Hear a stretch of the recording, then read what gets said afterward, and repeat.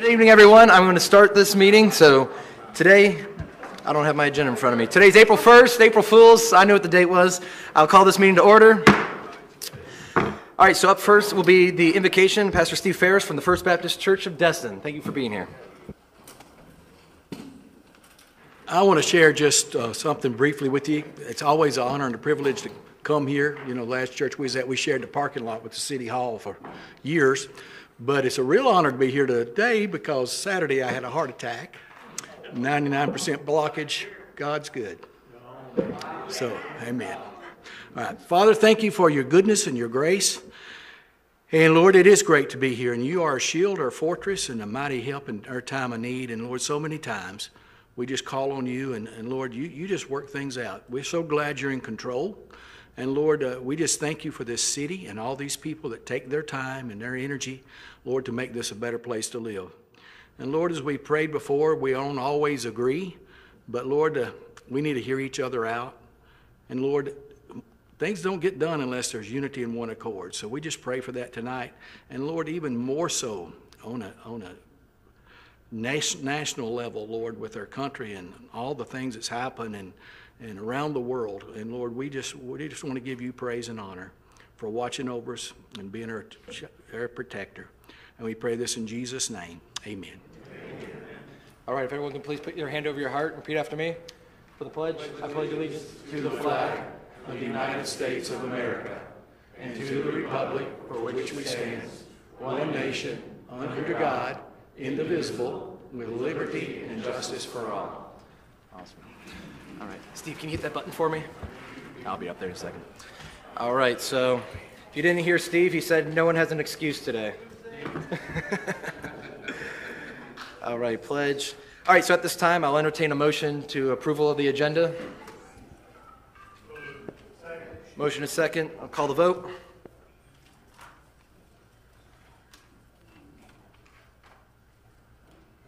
All right, ayes have it for the board while it's loading unanimously. There we go. All right, so up first will be the proclamation, Arbor Day celebration proclamation. So we'll move to the front.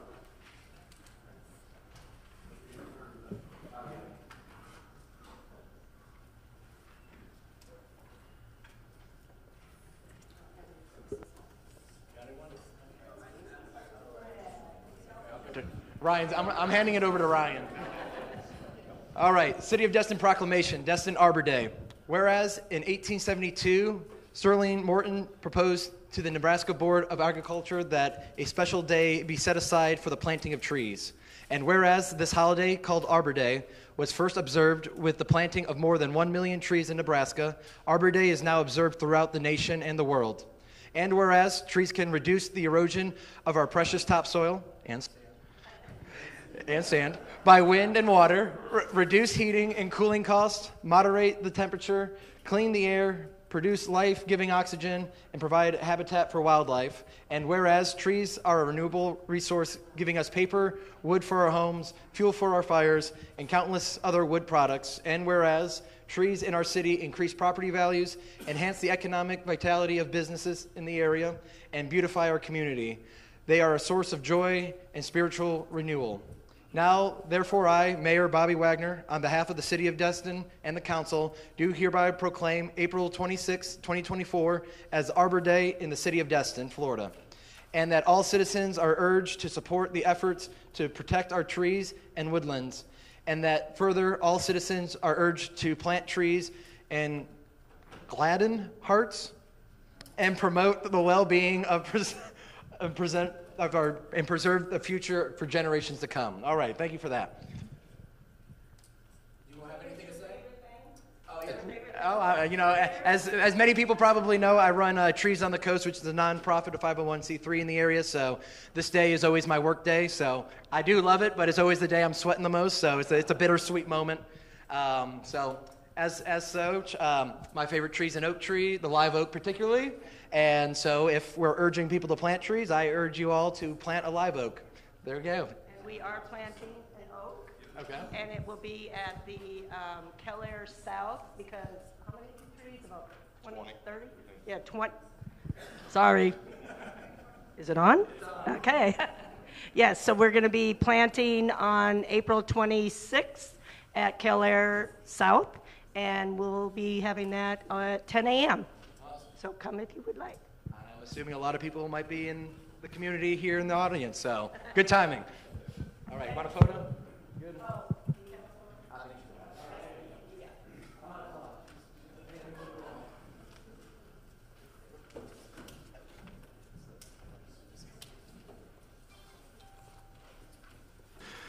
All right, so at this time, we're going to do public comments. When you guys come to the stage, I just need to push the gray button. It'll turn the light red. You guys have 3 minutes. I just need your name and address, and then the floor is yours. We are not going to be precipitating any conversations back and forth, so you guys have the floor. I just ask that everyone be respectful, and whoever wants to go up first, I got someone already up, and then I'll go right to left.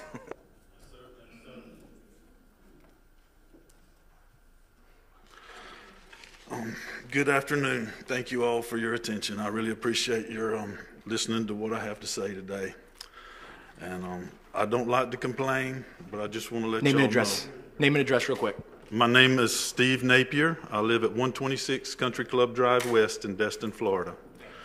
I'm not here to complain. I'm just here, I really want to thank Mr. Tory Guile, one of the councilmen. He came over to my house and addressed a problem which I have brought to the city engineering department's attention for more than 15 months. For more than 15 months, not one thing was done to resolve my problem or even make me think they cared about it. Tory showed up, and the next day, something was happening to address the flooding problem. I've got multiple movies, videos, pictures, where the water is coming across the crown of the road, flooding my house. It's cracked my foundation and cracking a wall in my house because of this flooding that has continued to occur. I'll be glad to share these pictures with you. I'd like to invite each and every one of you over to my house for a cup of coffee and let me show you what's been going on. They have started the process of trying to address this issue after Tory showed up. They were there the next day. But for 15 months, I've been sending emails, phone calls, and doing everything I could do to get this addressed without making it be a public issue. And the engineering department just made me feel like they didn't care at all about it. I wanted y'all to be aware of that. And how I got here, to be honest with you, is I sent an email on the 6th of February asking for an update. And by about the 20th of March, whenever I still hadn't gotten an update, I decided I wanted to call down here. Whenever I called, the lady that answered the phone was really nice, and she told me, she said, well, maybe you need to start emailing the city council. And that's how I got the email address to get this to the city council. And now that I know how this thing works, I'm going to be here. And I'm telling you this, my dad didn't escape from being a prisoner of war by giving up, and I'm not giving up. Appreciate your attention. Thank you, sir. Thank you, sir. Thanks for being here. All right, so I'm going to shift it over to stage left, my right. If anyone from the public wants to speak tonight, I'm going to go for my right side here. So anyone? Going around. Yes, ma'am.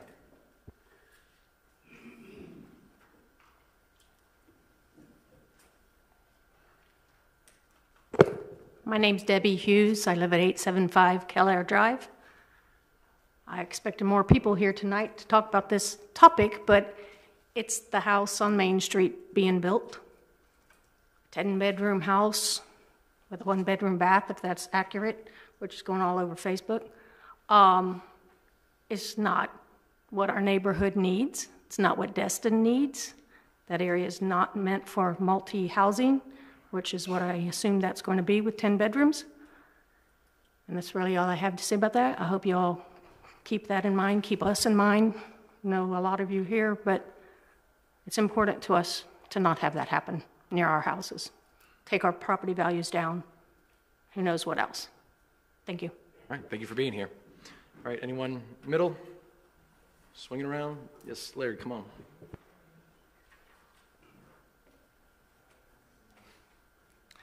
Hi, I'm Larry Calsert, 206 Beach Drive here in Destin. I have a yacht charter company here in town, and there has become, I've been asked to speak on behalf of several of us, but there is an issue regarding this overall blanket what are they calling it? It's livery, the livery program, and how it's affecting some of us. And there needs to be a lot of clarification because we're getting leadership or advice and counsel from one person that says to do one thing, then we do that, and then that is rejected. So we have to start all over again and try to find out. This needs to be refined. We need to know exactly how this is going to work and how it's going to affect us, because we're trying to operate within the rules and guidelines, regulations of the city, always have. I started in 2021, and now things have changed in the middle of the game. The rules are starting to become different. We need some definition and clarification. So I just wanted to raise that with the council, and I'd like to have an opportunity to meet with staff to boil this down and find out what really is needed and how we need to go about being compliant with the city. So whatever that takes, I'd appreciate that happening. All right. Thank you. Thank you. All right. Anyone else? Far middle? Yes, ma'am.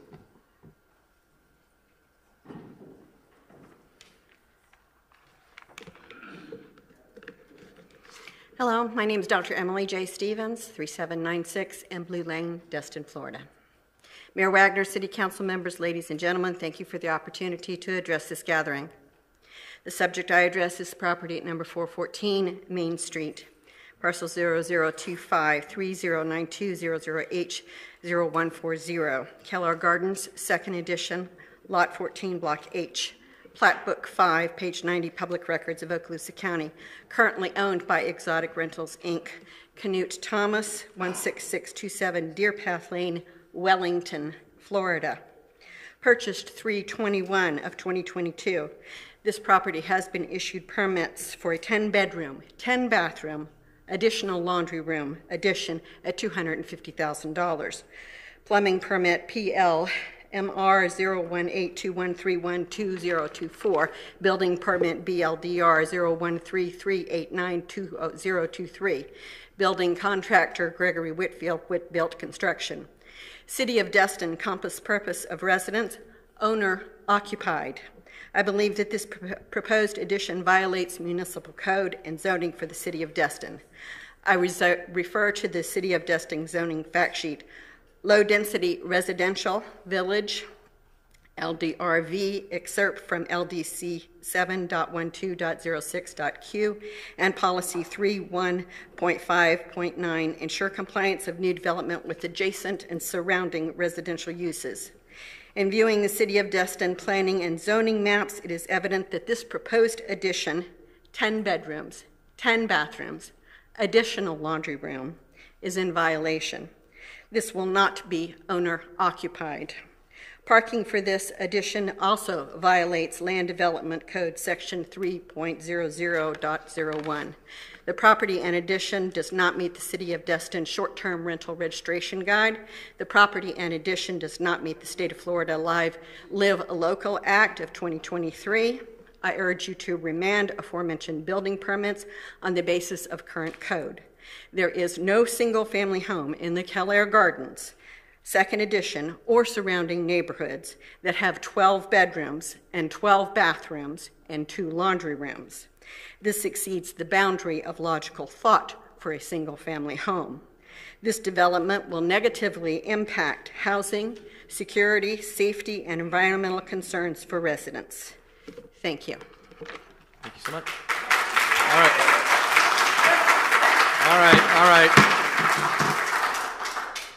Not a show. Anyone else in the back middle? All right, yes, sir. I have the documentation for all of you.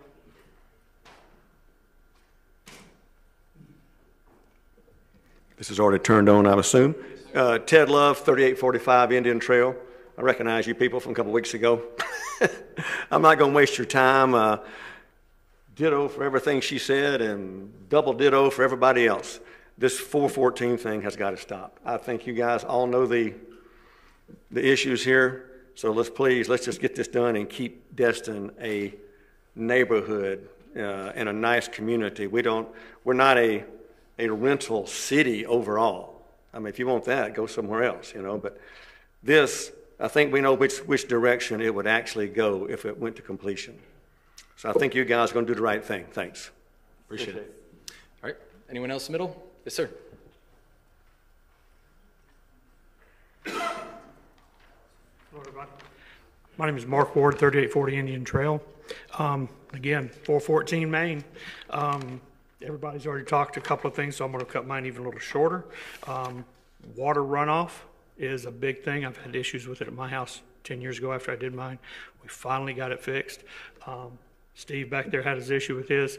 This is going to create a water runoff on both sides, and even people back over in Spanish Moss. I think that really needs to be looked into. You're putting so many more square footage on there. One other, this is just a little tidbit, I don't know, but if you look up exotic rentals, they say they're in 33470. Well, that's not right. They are in there, but then some of the other stuff in the paperwork says 33570. If they don't know where they live, maybe that's part of the problem, And I just wonder, what else has been overlooked in this project other than the 10 bedroom, 2-bath laundry room expansion. Excuse me. Just I hope y'all do what's right for our community. All right. Thank you, sir. Thank you. Anyone else? Middle back? All right. Seeing none. Going over here. Yep. Got you after. Sorry.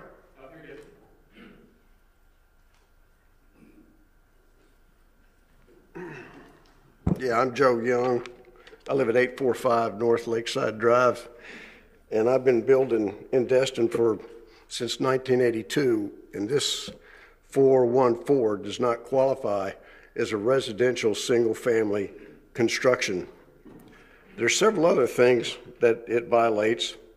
It doesn't fit the Destin Comprehensive Plan. It doesn't maintain and enhance neighborhood quality. It doesn't conserve neighborhood.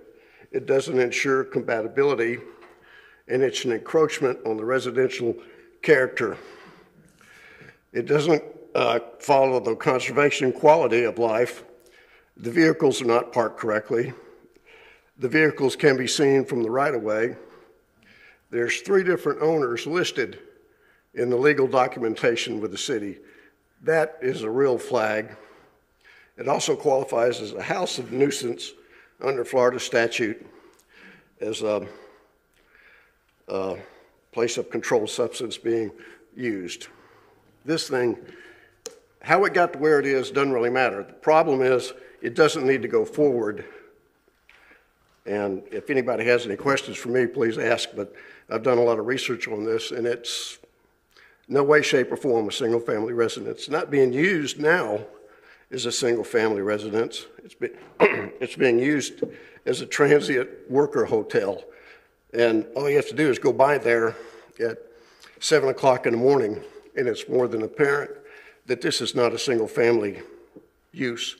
And if you add 10 more bedrooms to that, my God, what is that going to look like? I mean, that's just going to be a ghetto. No way around it. So, thank you. Thank you. All right. Yes, ma'am.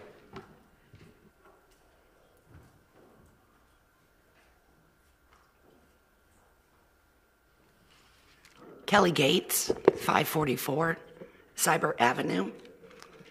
I have a couple of things. The cemetery parking, that's not working. It's practically unenforceable. We need to create a 4-way stop at Zerby and Seibert. People are coming off the bridge, flying down Seibert.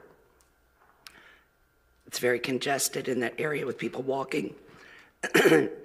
There needs to be some code training, I think, on the land development code, similar to if you get hired at a restaurant, you get tested on the menu.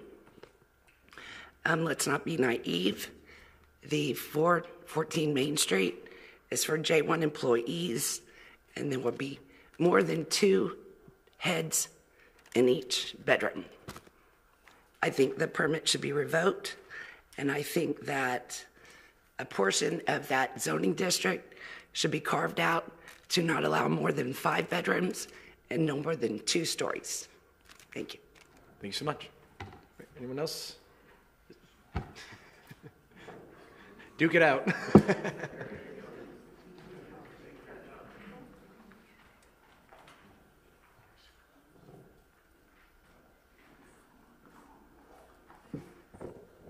Carrie Harbarger, Spring Lane. Hey, I wanted to bring back a time several years ago when we redid the comp plan. If everybody remembers, we literally carved that part of Destin out for residents. Remember, we wanted to say life happens here. We wanted an area where we could raise our kids and not worry about transient living. And that was brought up and negotiated through the comp plan. So I really would like to reiterate that, you know, we have rentals and the short-term rentals out on the island, and we have Crystal Beach, but we all decided that where the school was and all the churches right there, Destin proper, as we call it, would be carved out for us and the residents. And I just wanted to reiterate. Thank you. Thank you. All right. Nope.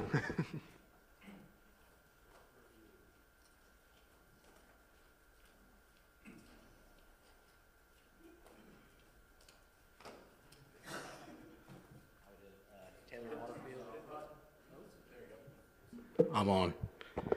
Taylor Waterfield, 146 Calhoun Avenue. I don't think I need to reiterate the Main Street thing. I think we're all kind of in accordance there. I just, as someone who pulled their first permit from the city of Destin this year, that was absolutely an atrocity. Every time I came up here, the whole process was miserable. Trying to build a shed in my own backyard, and something like this gets through. I just question, how did it get through and why did it get through? That's all I got. All right, appreciate you. All right, anyone else? You want to go? No, go ahead. Sorry, dude. Just hit that button. Hit that button real quick. The gray button. There you go. Name and address first. Good please. evening, ladies and gentlemen, council members, and Mayor Wagner. Thank you for the opportunity to speak to you tonight. My name is Lee Parker, and I'm a resident of the Kale subdivision. And of course, I want to speak about 414 Main Street. There is quite a long list of Destin municipal ordinances, codes, and even Florida state statutes that are potentially being violated by this project. I do not have time to address them all. Instead, I will concentrate on what I see to be the key issues: land use, planning, and zoning. I contend the project is intended to rent bedrooms and does not meet the land use zoning requirements of the property. I was informed by an email from Dr. Tamara Long that the permit was pulled because it was owner-occupied. I must assume by this that the city believes it meets the definition in Section 13-121 of Destin City Code of Ordinances. It seems the key points revolve around the bedrooms, the status of the property as owner-occupied, and the zoning of the property. First, is it owner-occupied? The address recorded on Knute Thomas corporate filing as Exotic Rentals, Inc. is not at 414 Main Street, Destin, Florida, but at 16627 Deer Path Lane in Wellington, Florida, a property which I will point out is worth over $1 million. Mr. Thomas does indeed intend to, if Mr. Thomas does indeed intend to reside at 414 Main Street, it would be as a tenant of the company. That's normal legal description. The company is the actual owner. However, the definition used in that section also limits the owner to 2 bedrooms as rental purposes for rental occupancy to a single individual. 10 bedrooms are substantially in excess of that amount. So is it a hotel, a motel, a bed and breakfast, or other transient accommodation? It seems rather hard to claim otherwise. Exotic Rentals is a rental company. When they purchased the property and pulled the permit, their business permit listed them as hotels, motels, and long-term rentals, a description which has since changed. The LDR-V zoning on which the property is located specifically prohibits such uses of the property. Whether it is owner-occupied or not is irrelevant. Finally, this project does not conform to the existing and adjacent and nearby residents in any way. Again, a violation of Destin City codes. This project was improperly permitted, and the permit should be rescinded immediately. Thank you again for your time. Before you leave, name and address, please. I'm sorry? Name and address. Your name and address. 3796 M. Lou Lane. And your name, just for the record. Pardon me? Your name. Lee Parker. All right, thank you so much. Thank you very much, Mr. Wagner.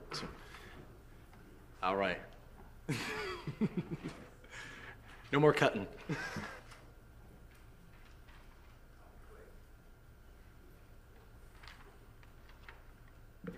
Brian Otto, 3826 Indian Trail.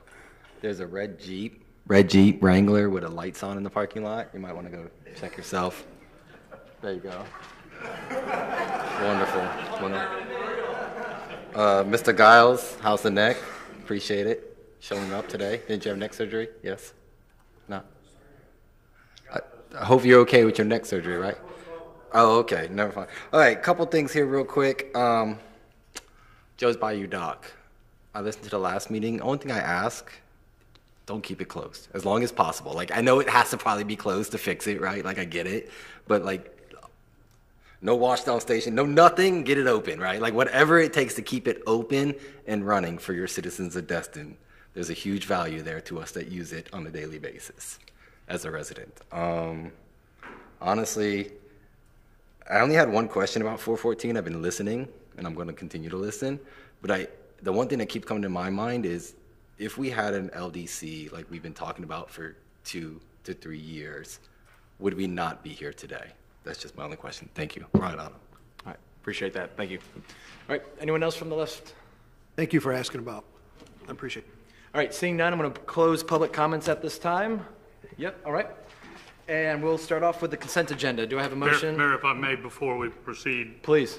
Since we have so many people here tonight that are interested in the Main Street property, could you have the city attorney give us a brief update about what the status is of that? I'd be happy to. I think I've spoken with most of the council about this at this point, but the permit was initially issued, and then when it became clear to the city that there was some additional information on what was going to be occurring at the property, the city did issue a stop work order. So the construction has been halted and they do not have any authority to proceed at this time. And other than that, I would be happy to answer any additional questions that you might have. All right, thank you so much. All right, so we'll move along to the consent agenda. Does anyone have a motion? Motion, do I hear a second? Second. Motion is second, calling the vote for the consent, A through E. All right, ayes have it, so moved. Moving right along, Miss City Manager. Good evening, Mayor, council members, and citizens of Destin. I'm sitting in this week for Louis Zunguzi while he's enjoying a well-deserved trip to the UK. He'll be back next Monday. So first on the city manager's report, we have a request from the fire district to use a small portion of Clement Taylor Park and the overflow parking at Joe's Bayou to stage materials for the dock that they're building at their site that's over by Clement Taylor Park. We have trying to see, yes we do. We have Mike Buckingham here representing the fire district. If we have any questions from council about the use, there may be some comments from staff or from council members as well to be shared. Do you have anything off the bat or just answers? I get it. All right, jump in. Tonight is Commissioner Buckingham. I'm with the fire district, and we're here to request and ask the city if they'd work with us a little bit on what we feel is something pretty special. As of what we know, we are the only full medical marina / dock in the Panhandle. We are going to provide slips for not only the fire boats, but the Okaloosa Sheriff's Department and FWC. And also, we've been asked by city manager and code enforcement to see if we would have a slip for code enforcement for the city. Of course we do. So we're working out the language to allow the city to have code enforcement there also. There might be a small little issue with some small parking on that, but I've been told that that would not be an issue since the city is going to have a slip and they have the park next door. They got plenty of parking next door for themselves, so we shouldn't have a problem with that. But what we are asking for, I sent an email to the city manager and pictures. What we're asking for is a very small piece up in the corner at Joe's Bayou at the old concrete plant, but also a very small piece up at Clement Taylor Park, right next to where we're building the park. Where we're building the dock, so we could store a little material there also. Didn't feel it would be an issue, but I was asked to come out here and ask you all this evening if it was possible. And if there's any questions, I'll be more than happy to answer. But we're blessed, guys. We survived all state agencies with this dock. They all approved it, and we got approval from the city, obvious. So we've gone through a pretty tough cycle to get this dock done, because it's a big dock. But it is going to be, like I said, Destin's first emergency response center. So we're proud of it, and that's what we're going to call it. All right, appreciate you being here. All right, up first, Councilman Stevens. Do we need to make a motion on this? If so, I want to make a motion to where we can approve you guys to use the properties to get your docks built, as long as we can get a stipulation there that's done before Memorial Day, or all the stuff's moved before Memorial Day.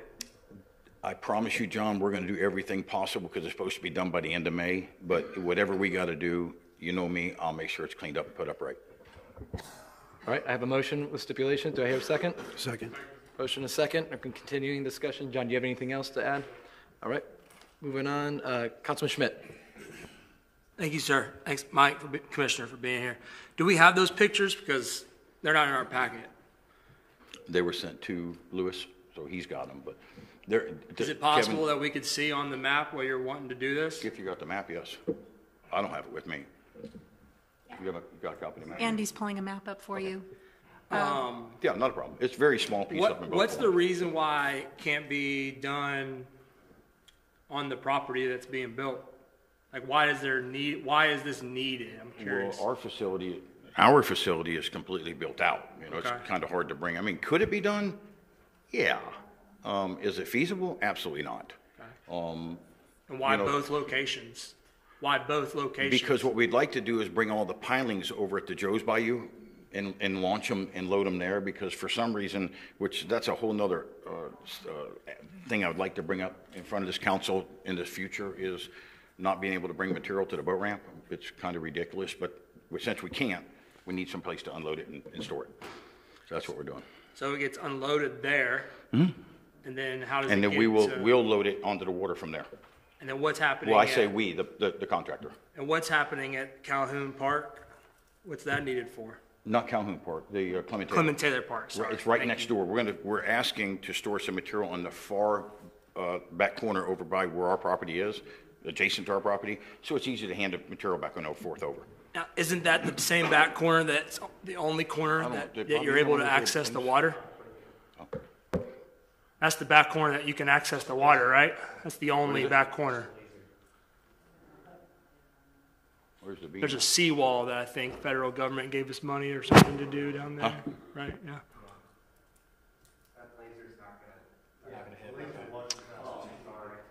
If you can see right in the grab the handheld mic. Walk over there, Boris. Yeah. Use your finger laser. Yeah, if you can see right in the middle of that picture, you see that? Yes, that's the new garage that houses the fire trucks. Okay, so if you go straight towards the water, okay, I don't see, right there, right about where you're, back up a little bit, inside the beach, right there. Right underneath that tree is where we're going to store a little material so we can take it, walk it right. Isn't that your property right there? It's citizens. Behind that, that's your firehouse, right? Okay, there's a better picture. Okay, now go up a little bit towards the water. Right. Right in that corner, just in that corner right there. No, way back. Right there in the corner. Yes, correct, right there. Right.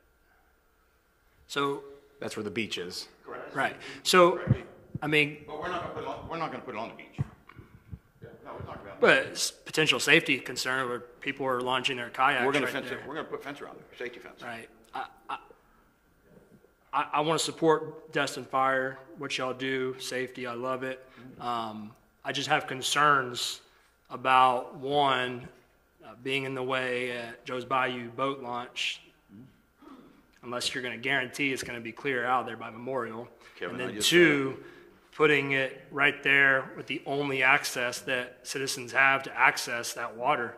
Whether you fence it or not, it's just still a little concerning, you know, because, and three, we're doing something that I want to make sure that we'd be able to do something for another citizen or a partner if they came and asked us. I want to treat everybody fairly. So I have a little concerns. I wish we had better pictures, but I don't know. I just have a little concerns. And I understand. It's not very clear, unfortunately, for me. I understand your concerns, Kevin, but like I just told John, I personally am going to make sure that it's cleaned up and stayed right and fenced off. And, you know, I mean. Well, I'll support the motion if he wants to make a amendment to make sure that it's taken out of there and it's not. I think you have it in your motion right now. He's got it in his motion. That's in his motion. What was your motion? Kim, can you repeat my motion? My fear was your response John, we got was an you'll do audience. everything Come that on. you can. The motion is to use Mr. Buckingham's request if done by Memorial Day.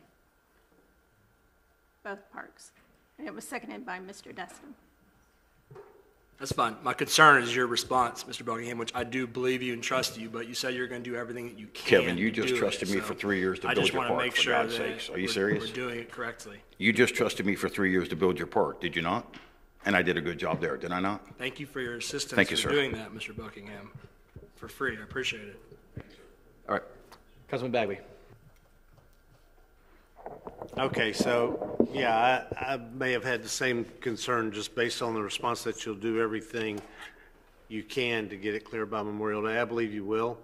I think what he's saying, what John's saying, what we're all saying is it will be done by Memorial Day or it'll be on your property somewhere. And that, as long as we all agree with that, and I think we all agree with that, I think you're going to. Add that in your motion. Yeah, and I think everybody will be happy. I'm not sure why you wouldn't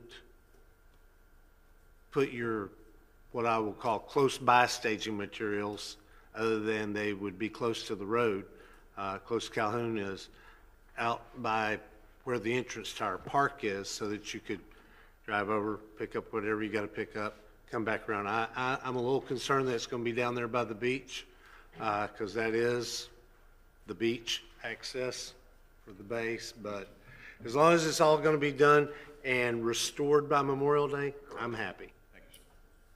All right, Councilman King. Thank you, sir. Yeah, I had the same concerns. I think, however, I think I probably look at it a little bit differently. If it was my neighbor that wanted to build a dock and it made their life way easier to put their, if I could accommodate them and put their stuff just across the fence, I mean, that's what we're doing in this town, trying to be good neighbors. So, there's a lot of, we stand to benefit from this.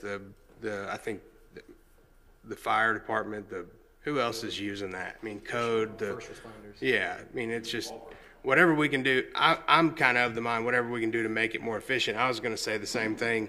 Whatever's not used up on Memorial Day, let's get it on y'all's property if possible. Sweet. All right, Councilman Destin, wrapping it up. Mike, be sure to, Mike Buckingham, over here. You. When you speak, you Mike, got to turn the button. hey, just please make sure you use your microphone because you're not picking up without on the recorder. I'm so sorry. Thank you. Yeah, I was just going to observe that the fire department is not just a citizen asking, they're a fellow government entity. They provide the fire protection and the medical services. And if they didn't, we would be compelled to do so ourselves. So to help them is helping ourselves. And as far as the pylons being launched from the ramp, I don't know if any of you ever try to take big heavy pylons across a seawall or a beach. They can tear things up. So to go through the ramp and be towed around is the way it needs to be done. So I'll support it, especially since I have confidence that they'll get it out of there by Memorial Day. They have to. Mr. Destin, thank you for bringing that up, because we, the Destin Fire District, brought this to the city here about 10 years ago, maybe 12 years ago, and we asked y'all to take the fire department over, and y'all didn't want it. We would love for you guys to take it over. We would love for you guys to take it over, and we're sincere. We're very sincere. We would give it to y'all in a heartbeat to run it. But, we're here to as far as safety, we're right next door, so we're going to do everything we can to make it right. Hey, Mike, real quick, where'd you say y'all are gonna store the stuff at Joe's Bayou? I can show you a map if you want me to. I got it. I don't have that red thing. On Joe's Bayou? At Joe's Way Bayou. back up in the far corner, brother. I'm sorry. I'm sorry. You guys. Telling secrets up here. I'm so used to Kim. I'm sorry. So- I'm sorry, Kim. I know better. Okay, Johnny. Johnny, You're if you're talking looking about at the I'm concrete not plant- concerned about it. I just want to Right, make if you're sure looking at the concrete plant- everybody on the public record knows where Right. this stuff's going to be. The at Joe's Bayou. far left corner, you're not even going to know we're up there. Okay. We're going to be in the far left corner. Yeah, because there's we won't plenty take of two ground parking up there spaces. that's not being used. I'm sorry? At there's plenty of Yes. ground. Yes, sir. Southwest corner. Yes, sir. Hey, Andy, can you pull up Joe's Bayou so we can point it out? I'm sorry, sir? Oh, I was going to see if Andy can pull up Joe's Bayou on the map. So Yeah, we that'd be can point fine. it. Andy, you know this city left and right yet? Go back over to Joe's. East, northeast. Joe's Bayou. There you go. He's almost there. Oh, there you go. Right there. So you're saying southeast. A little bit. There you go. Right there. You see the paved road right there that I built? I did that for y'all, okay? That we had some leftover material we did. I just wanted Kevin to know that. But if you go to the end of that road right there, go up to the end of that road right there. No, back on the concrete plant. No, on the concrete plant property. All right, Oh, I I'm think sorry. we're- I didn't know he was doing it. I'm sorry. Yeah, right there. See where Mike's got that? Right up in that area. Only, just in that small little area up there. That's it. Says, all right. I don't see any other. So we're going to call the vote.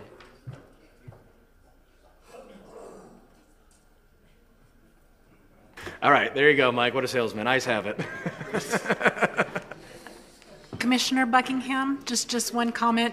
Could you please coordinate with Lisa Firth, just so that the Parks and Rec people can, work with you to cordon off with their stuff? Yes, ma'am. Good, thank you. Yes. All right. All right, Ms. Strickland, back to you.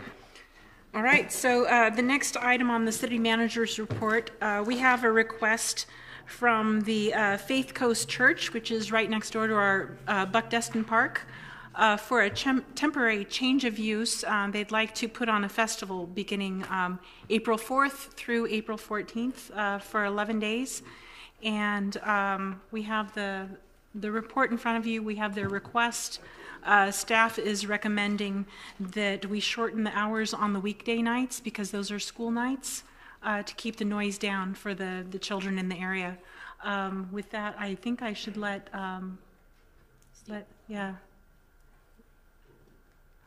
Steve, will you describe the item for us? Absolutely. As Crystal stated, they are requesting for a festival at Faith Coast campus off of Legion Drive. It is for 10 days, and our recommendation based on the activity is to reduce the requested hours that they had down to so weekdays from 4 p.m. to 8 p.m. with the music shut off at 7 p.m. Saturdays 11 a.m. to 10 p.m. with music shut off at 9, and Sundays 2 p.m. to 10 p.m. with music shut off at 9 as well. We did receive, the condition number 5 in the staff report, that can be scratched as that's kind of a duplicate of the original request for those hours. And it needs to be replaced with the condition that all state permits and inspections are completed and passed per state statutes, chapter 616. So that's the change to the staff report there. We did receive an email from a citizen, a Mr. Seattle Alderman. He provided a few further recommendations for this. First recommendation is to not allow the festival to go on for 10 days. They recommend to limit this from Thursday to Sunday. Secondly, on school nights, for the music to be shut off no later than 7 p.m.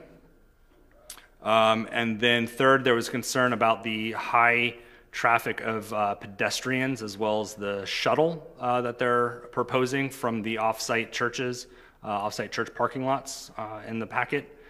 And then, so for final thoughts on that, the requested hours per this email was Thursday, 4/4/24 from 4 p.m. to 8 p.m., music shut off at 7 p.m., and off-duty police officers. Friday, 4/5/24, 4 p.m. to 10 p.m., music shut off at 7. Music turned down at 7 and shut off at 9 with off-duty officers as well. And then Saturday, 4/6/24, 11 a.m. to 10 p.m. with music and amplifiers turned down at 7 p.m. and shut off at 9 p.m. with off-duty police officers. And then Sunday, 4/7/24, from 2 p.m. to 8 p.m., music and amplifiers shut off at 7 p.m. and off-duty officers as well. So that's the email in a nutshell, and we'll provide that into the record for this item. With that, if there are any questions of staff, the applicant is also here, if there are any questions for them. You guys have anything, or would you like to speak on the matter? Yeah, the applicant? Yep. Hey, good to see you back. Same as the rest, just hit that gray button. Yeah, so thank you for your time, and our intention is to create a fun, family-friendly event for the we're Faith Coast Academy as well as Faith Coast Church. I'm proud to say, are Destin's only private school, and so we'd like to create an event where our students and parents and families and friends can come out and obviously welcome the community as well.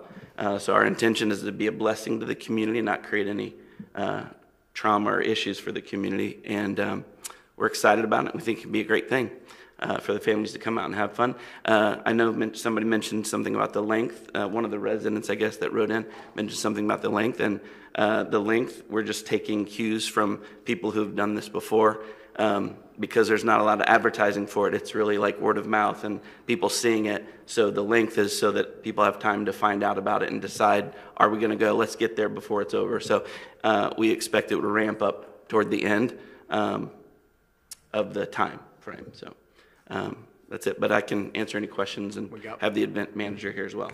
All right, Councilman Destin. Thank you, Mayor. Do you understand the restrictions and the parameters that the staff is proposing to put on your festival, and you can still do it without having too much problem? Yes, sir, we can.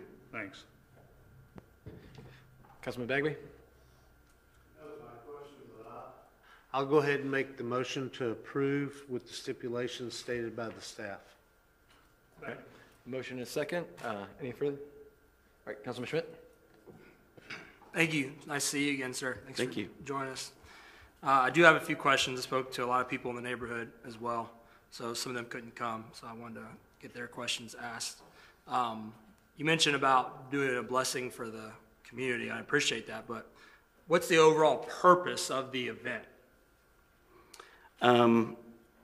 Obviously, one of the big motivations for us is visibility.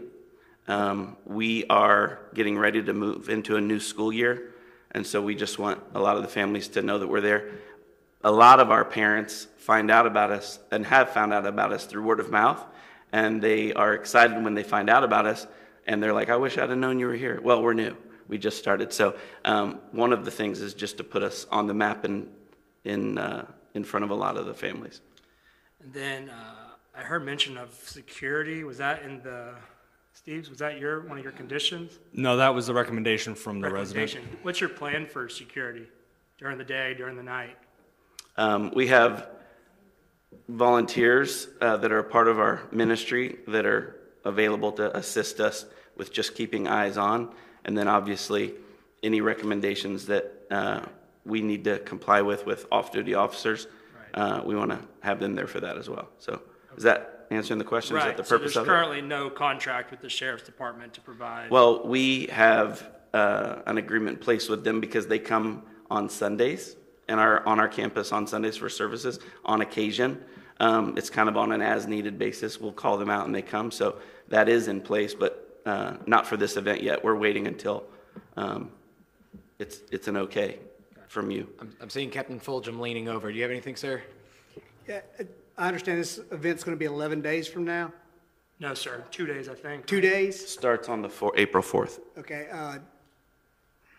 Please give us your input. Yeah, you're probably going to have a difficult time getting off-duty deputies scheduled in 2 days. I'm not going to say it's impossible, but this time of year, the off-duty deputy, the tax on off-duty deputies is with spring break going on. They're working in a lot of places. You'll definitely have to pay an increased fee for a short notice detail, but I'm not sure that you're going to be able to get it in 2 days. I'm not willing to say that you're not going to be able to, but Sure. it's going to be it'll be a heavy lift to get coverage in 2 days. I appreciate that. So, who is PL Media? Is that what it's called? I can't remember. I wrote Yeah, that down wrong. the PL event Media. manager is here with me. Omanzo Jolly, that's him. Gotcha. So are they like, they just do We're not in the festivals across yeah, the exactly. country, We're not in and the you hire business them doing it. out? He's been doing it for years and years, so we're following his lead and taking his recommendations from his years of experience in running these Gotcha. types of events. Yeah. And then there's no parking at all on site. All the parking is going to be at Methodist Church and Corpus Christi? I don't know if that's completely accurate. The ADA parking will be provided on site, but everything else will be provided at the 2 other campuses. Was that God? I didn't see who that was. Who answered? He's got long hair. Oh, it was Steve. Okay, thank you, Steve. So when you look at the map of your application, it has a green barrier around the part of the map. What's that green barrier? Would that be a fence? Manzo. Hey, good day, Councilman and Mayor. My name is Amanso Jolly. So that green line is just to tell the distance between the fence line and where we'll start to place the rides, right? So that's that 25 feet away from the fence lines. So the ADA parking is going to be where? Do you know, Steve? Yes, on the west side of the main building.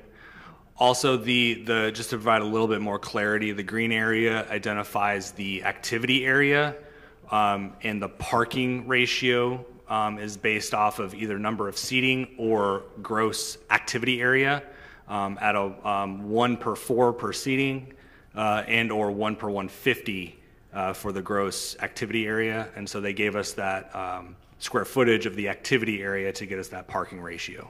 Okay. And I know we have Buck Destin Park right there. What are the hours of Buck Destin Park? Jump in, Lisa. Sunrise, sunset, and then any of the rentals in the house, we do require them to be out by 9 p.m. Gotcha.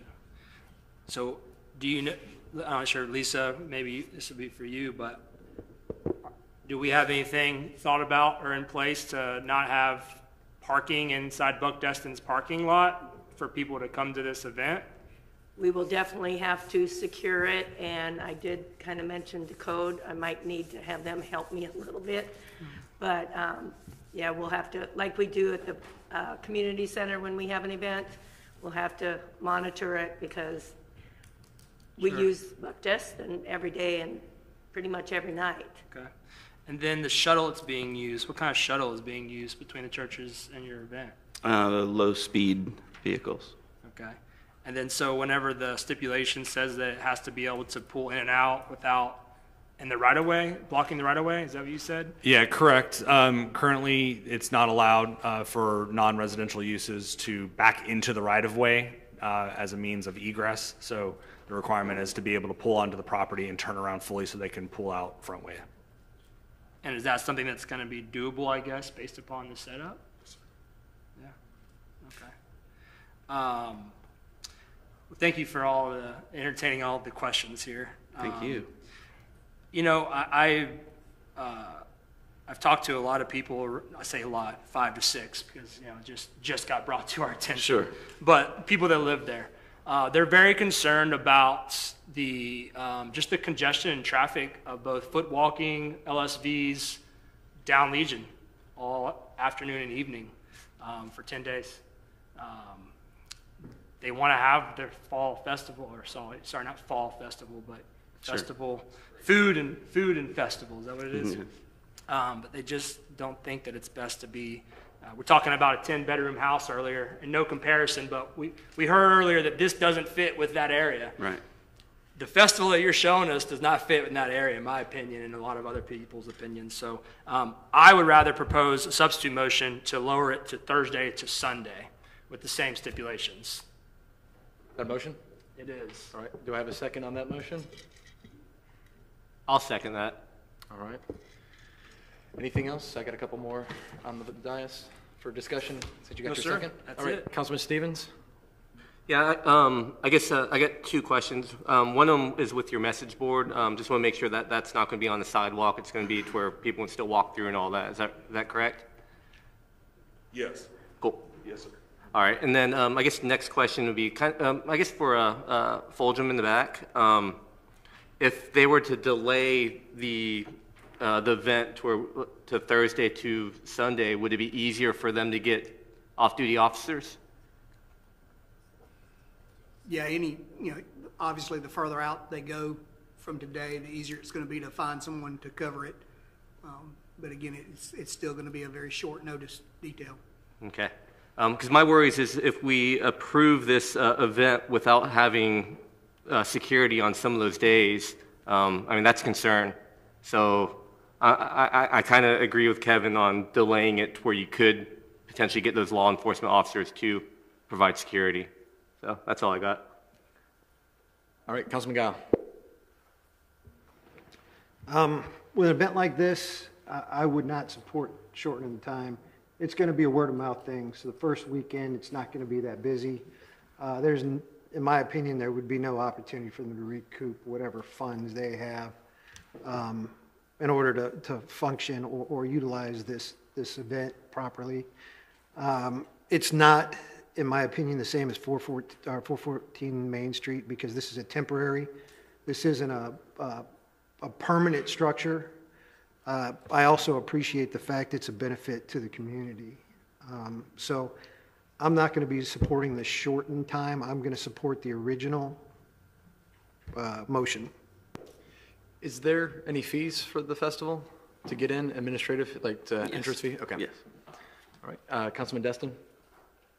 Thank you, Mayor, and I guess this question will be directed toward the staff. This is an existing church, right? There's a church on this site? And I see festivals at churches all the time. Does the city have an ordinance that regulates when and how a church in a proper zoning area how they do festivals?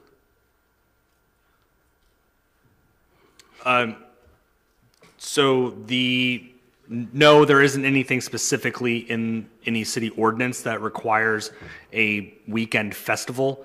However, given the request, the length, the gravitude or the gravity of everything that's involved, staff felt that it was best to go through this temporary change of use process so that we could go through a full review of everything that's being done, so that we can address everything appropriately. So there's a number of days, if you have over that number of days, festivals in a year, that we trigger this more intense review? So essentially what it boils down to is that the festivals that are generally done at other churches are generally for the congregants and members of that church, and they're generally held over a weekend. This is open to everyone. Those other festivals are generally open to everyone as well, but specifically they're kind of meant for the congregation. This is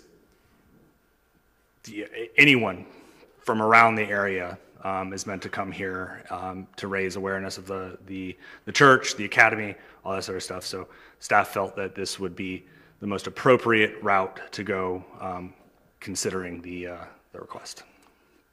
Well, with all due respect, it appears you're flying by the seat of your pants and you have no support in any kind of ordinance or rules and regulations.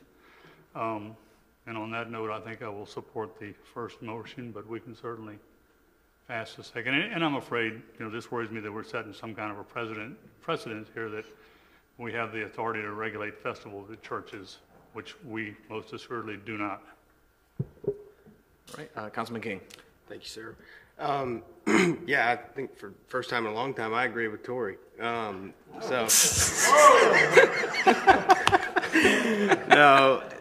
yeah, I'm, you know, I appreciate community outreach. I appreciate what you guys are doing. There's, you know, it's a seemingly new thing that y'all have coming to us. You know, I support the original motion. I like the conditions that we put in for the community. Flip side is, if I lived, you know, in one of those neighborhoods, I have a 1-year-old. If you kept my kid up, you'd be hearing from me, you know, by way of my wife. So I mean, I support it with the conditions that we have, and I think the same thing. Who you know, we don't have an ordinance. There's nothing in our code that says you can't do this. I don't see why we would tell them we couldn't do it. They couldn't do it. Lastly, can you describe to us what the event's going to look like? I mean, we see pictures, but can you tell us what's going to be going on and what? I mean, I know we have an idea of what to expect, but can you give us an idea of your vision on what this is going to be? Shameless plug. Yeah, thank you. Great. Our hope would be that it would create, you know, some traffic issues, because that would be good. People found out about it and want to come. When we started it, our goal was just to put on an event that is something that brings a lot of joy to everybody. That's why we got a guy involved with his name Jolly, like we're trying to make it. In the front lawn, we're having inflatables for kids, which is very familiar on church campuses.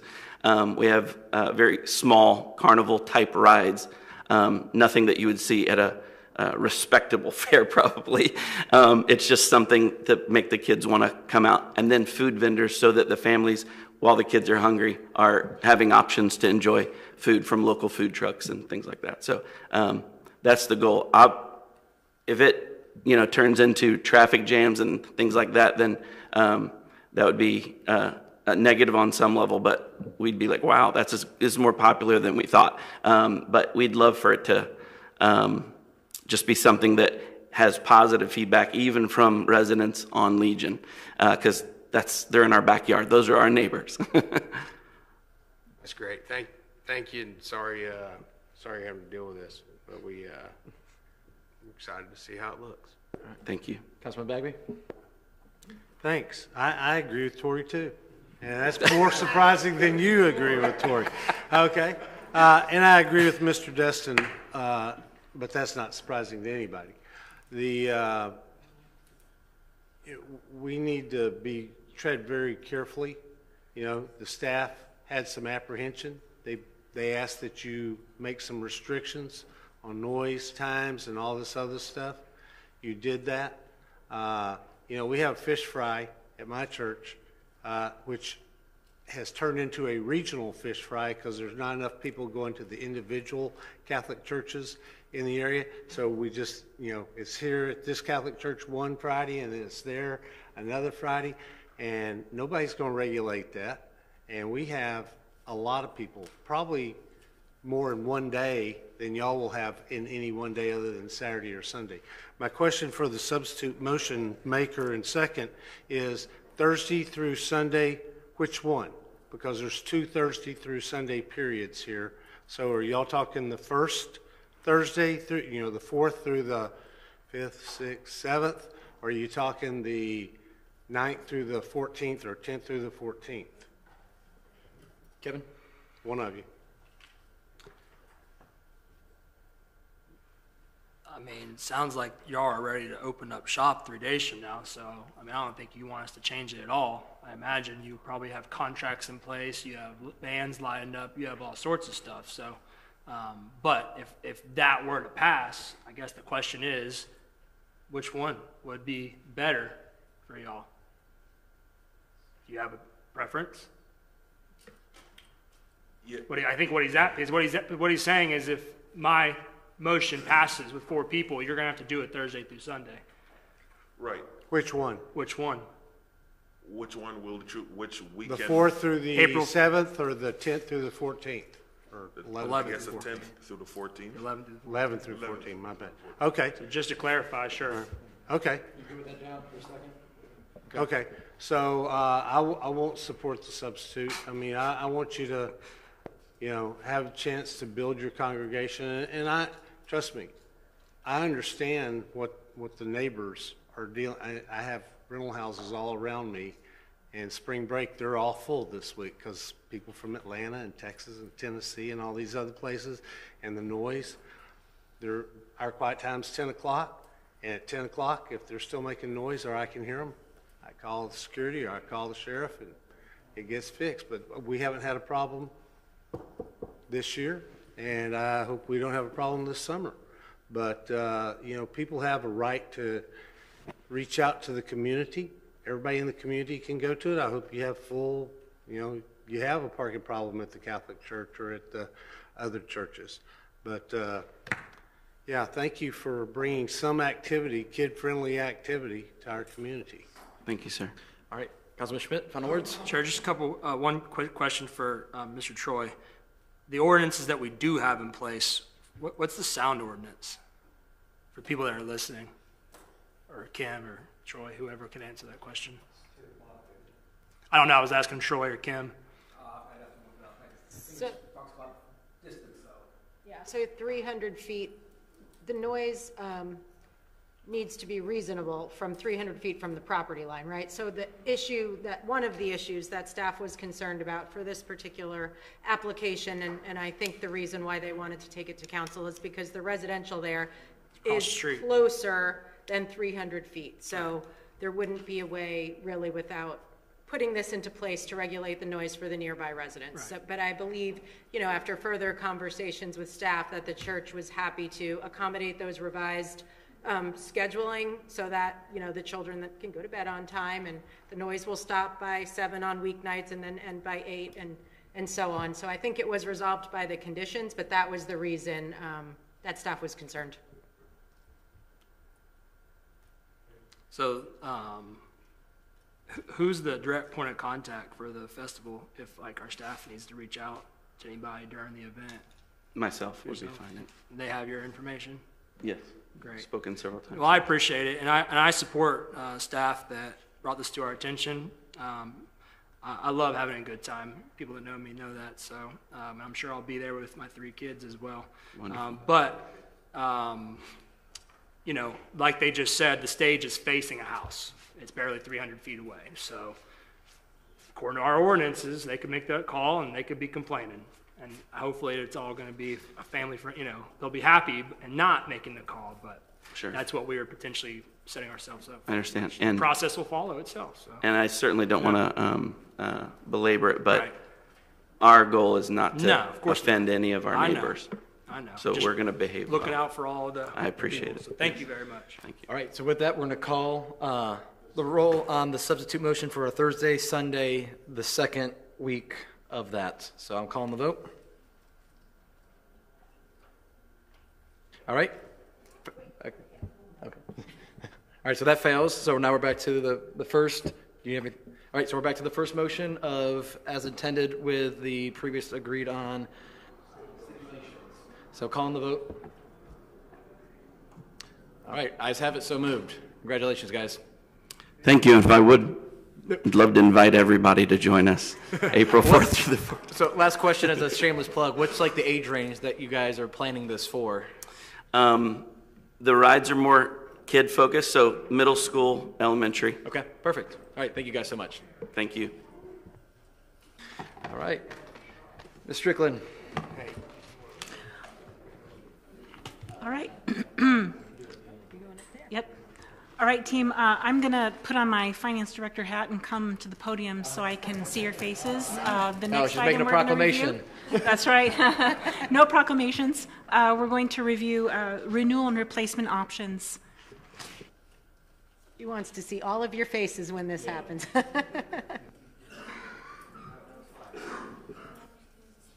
For everyone left in the room, this is going to be a good one.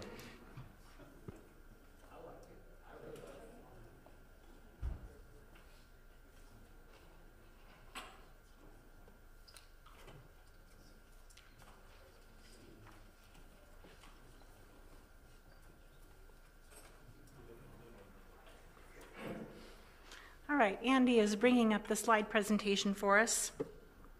The goal of this presentation, I just want to clarify, is I'd like to put in place a renewal and replacement resolution. So I'm going to walk us through some of the numbers. There were some concerns raised over the last 6 months about how is this going to affect all of the other capital improvement projects we have if we're just renewing and replacing the existing infrastructure we have. So I have some of those answers here.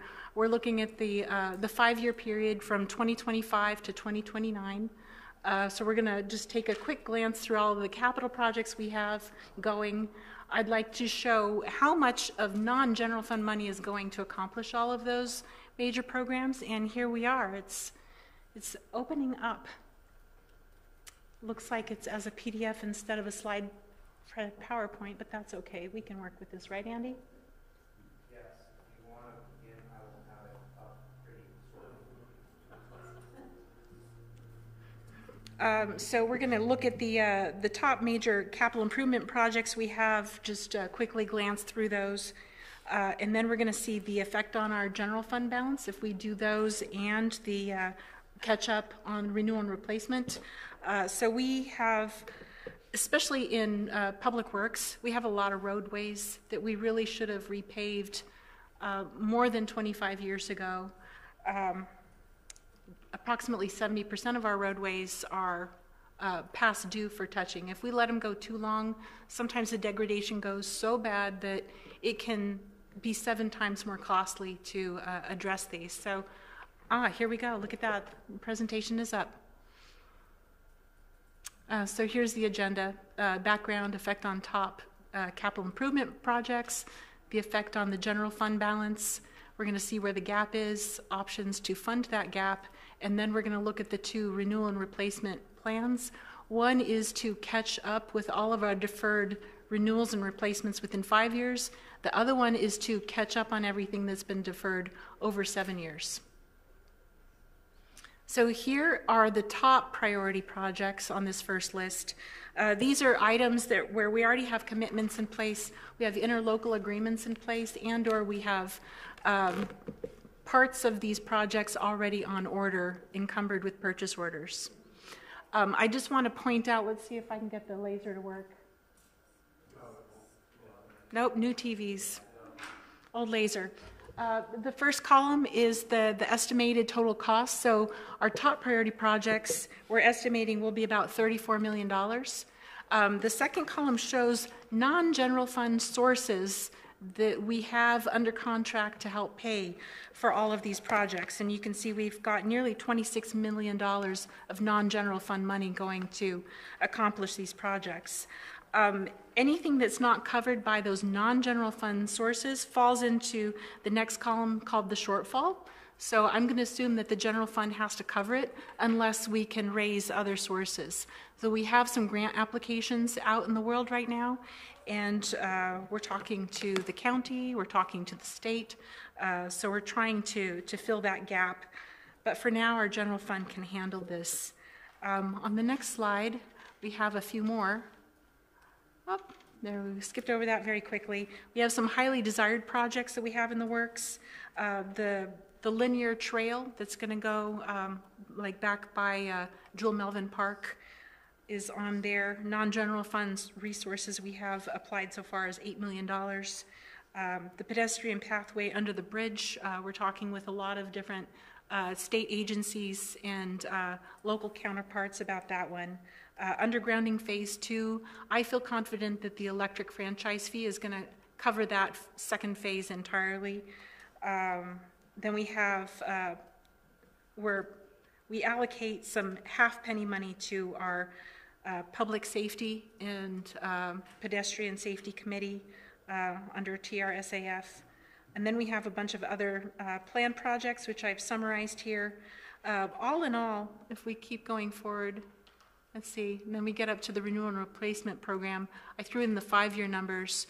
Over $9 million of the renewal and replacement program is also covered by non-general fund sources, primarily gas tax number 1. And this is what I expect to bring in.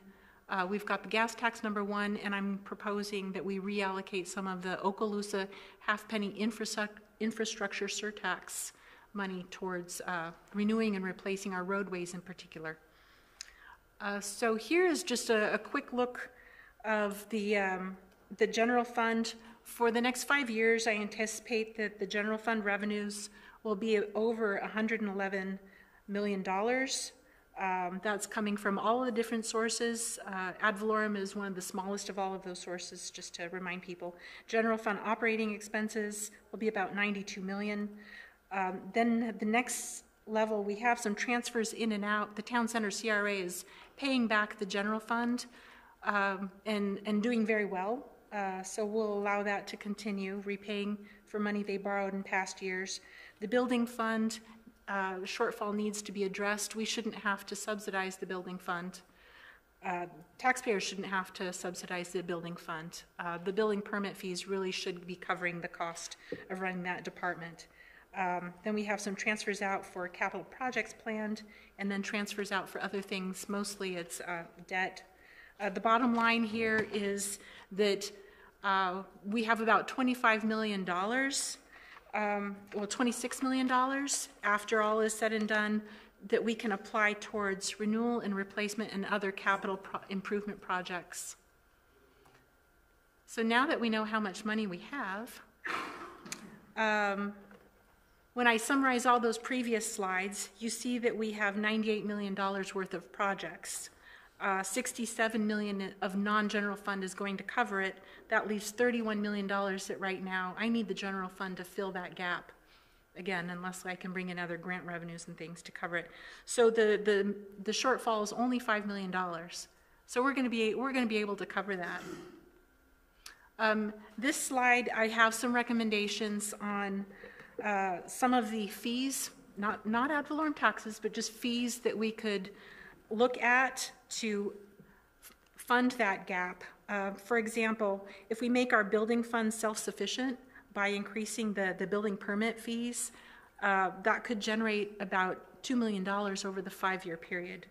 Another one is we're looking at our short-term rental condos. Condos do not register with the short-term rental fee like the single families do. They have a big impact on public safety in particular. Not to mention there's also an impact on our other infrastructure, but public safety is the biggest one. The short-term condos have a huge impact on the people that the lifeguards have to manage, and that's the reason that we have to have this secondary contract with the sheriff's office for augmented law enforcement in our town. We have the mobility plan that's going to be coming back. It's been through a lot of committees. It's been out for a lot of, and some workshops, and it went out for another bite at the apple to generate some public input. So that's going to be coming back to council within the next month. If we can adopt that mobility plan, that will set the basis for the impact fees for bike lanes and pedestrian, multimodal, all kinds of ways to get around town. That will be very helpful.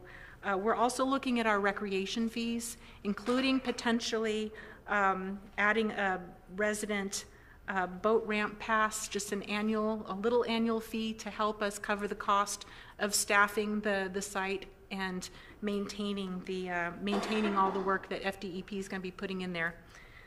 Over the next years. We're also looking at how to use less general fund money to address issues within the harbor. We need to keep the harbor clean. We need to continue doing the water testing. We need to continue monitoring. We also need to start raising regular funds to dredge the harbor in a better partnership with the county and other counterparts. So we're looking at all of those items as well.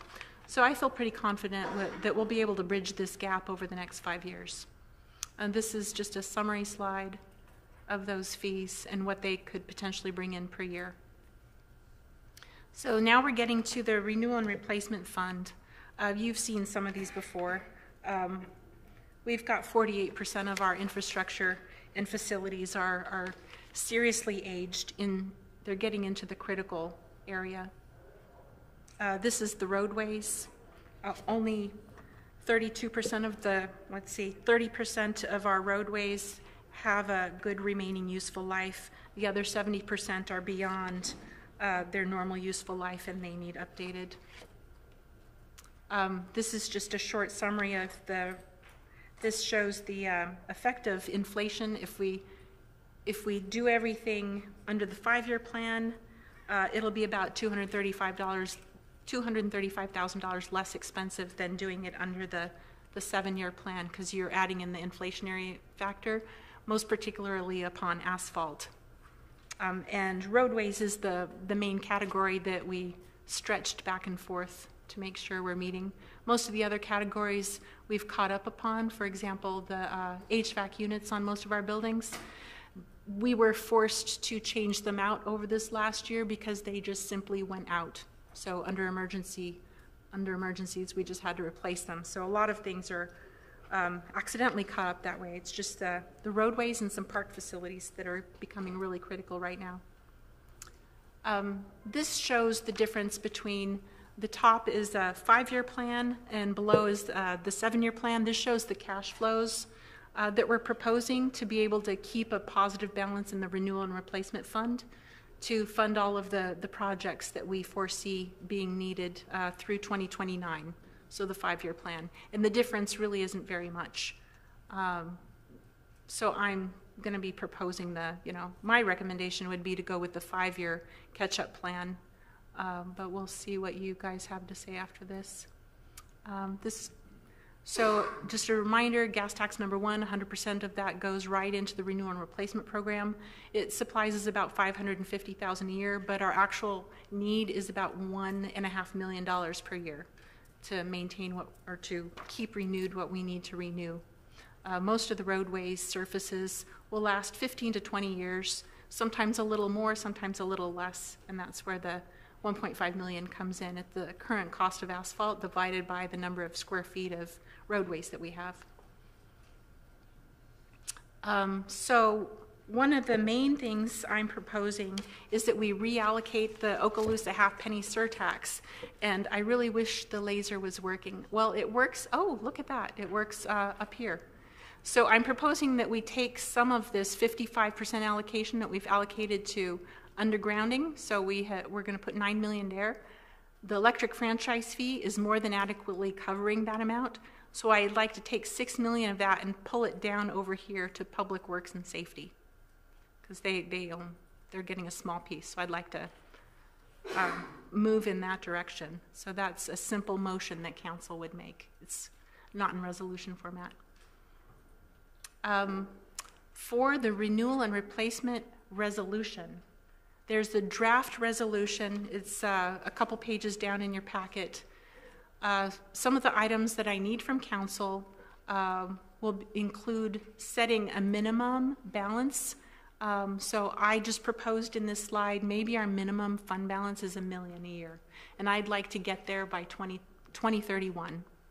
And also, we should have a maximum fund balance as well, because if we're at the maximum, then we should be diverting funds to do other capital improvement projects or potentially lower taxes or anything else that we could be doing. But we shouldn't be asking, putting funds away for something if it's not required. So minimum and a maximum. The maximum, I was considering 5% of the net assets, because that happens to be about equal to our annual depreciation per year. So it was just a number that made sense to me. When I was in the water and wastewater field, the most common covenant we would have with our bondholders was 5% of the previous year's revenues, which tended to cover things pretty well. Our bondholders like that a lot. They like to know that we're maintaining our infrastructure, especially if we're asking them for money to build anything. So the next steps, in April, I'd like to adopt this renewal and replacement resolution. And I'd like a commitment to reallocate the half-penny infrastructure surtax to take it away from undergrounding and apply it to our roadways and our roadways. And I would like a minimum of a 3-year general fund dollar commitment to put into the resolution. So I'll say what we'd like to put in January of 2025, in January of 2026, and January of 2027. The reason I say January is because that is when most of the ad valorem money comes into the city, so that I wouldn't have to take something out of investments, just when it comes in fresh in cash, I'll divert it into the investment account for renewal and replacement instead of the others. And in April, at the next meeting, we plan to bring the mobility plan back, I believe, either the April 15th meeting or the first meeting in May. So that will be helpful. And then our code compliance director has been he's been reviewing the status of all the short-term rentals and the impact that they're having on public safety in particular. So he'll be bringing back a couple of options and proposals.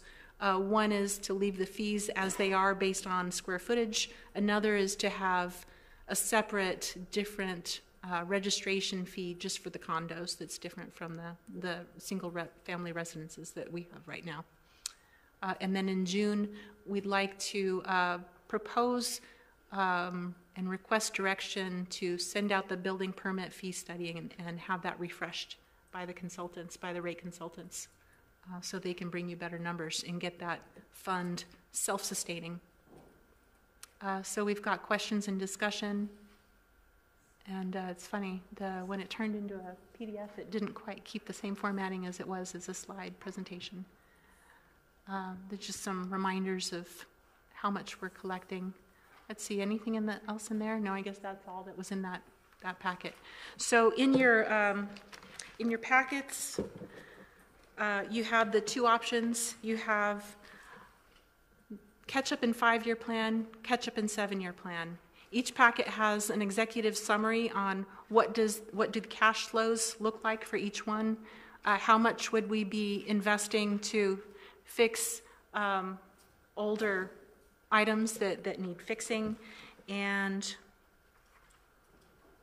but more importantly, we have this draft renewal and replacement resolution, and on page 2 is where I'd be putting in the commitment numbers. So that's what we're looking for, is direction this evening and comments from council on what you would like this renewal and replacement resolution to look like, so that I can prepare that and bring it back to the next meeting.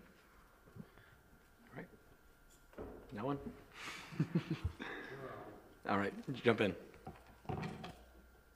First of all, thank you, and thank you, Michael, and everybody else that's done a lot of work on this that's sorely needed, and it's kind of sad that we're here, but we are here.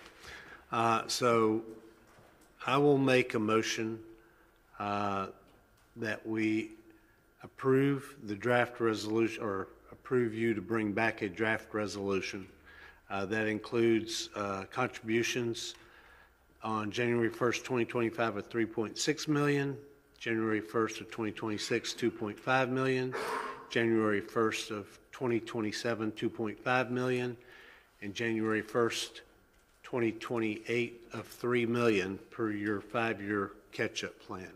I just think the 5-year catch-up plan is better than the 7 years. We need to get these roads, and for any of you who haven't been out in Crystal Beach, and I had the fortune to go to lunch at the Henderson with my wife and daughters, and that new road out there is fabulous. It is sweet. And I would like every street and every road in the city of Destin to look like that. So, I guess you want us to just treat this little bites of the elephant, and then we can discuss, and hopefully, and if we forget a bite, I'm sure you'll remind us. So I will make that motion because that's the biggest thing, is whether or not we want to do a 5-year plan or a 7-year plan, and how much we want to contribute.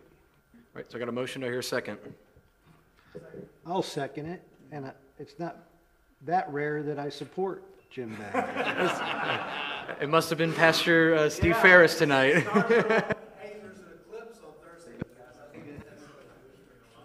All right, so I got a motion and a second. Up next, Councilman Destin. Thank you, Mayor, and I appreciate the work you guys did too. You put an awful lot into it, and I support the fact that we have to fix our roads and the various other equipment we have. I've got a couple of questions though. When at the beginning of the presentation you talked about phase 2 of the undergrounding, and we're going forward and have voted to go forward with phase 1, which is approximately what, 13 million? That's correct. The estimates came in lower than anticipated. Right, the Town Center CRA and the Harbor CRA, they committed funds to accomplishing phase 1, and the funds that are coming in from the electric franchise fee are filling in the gap more than I anticipated. We don't need as much of the Okaloosa-Penny infrastructure money to accomplish phase 1.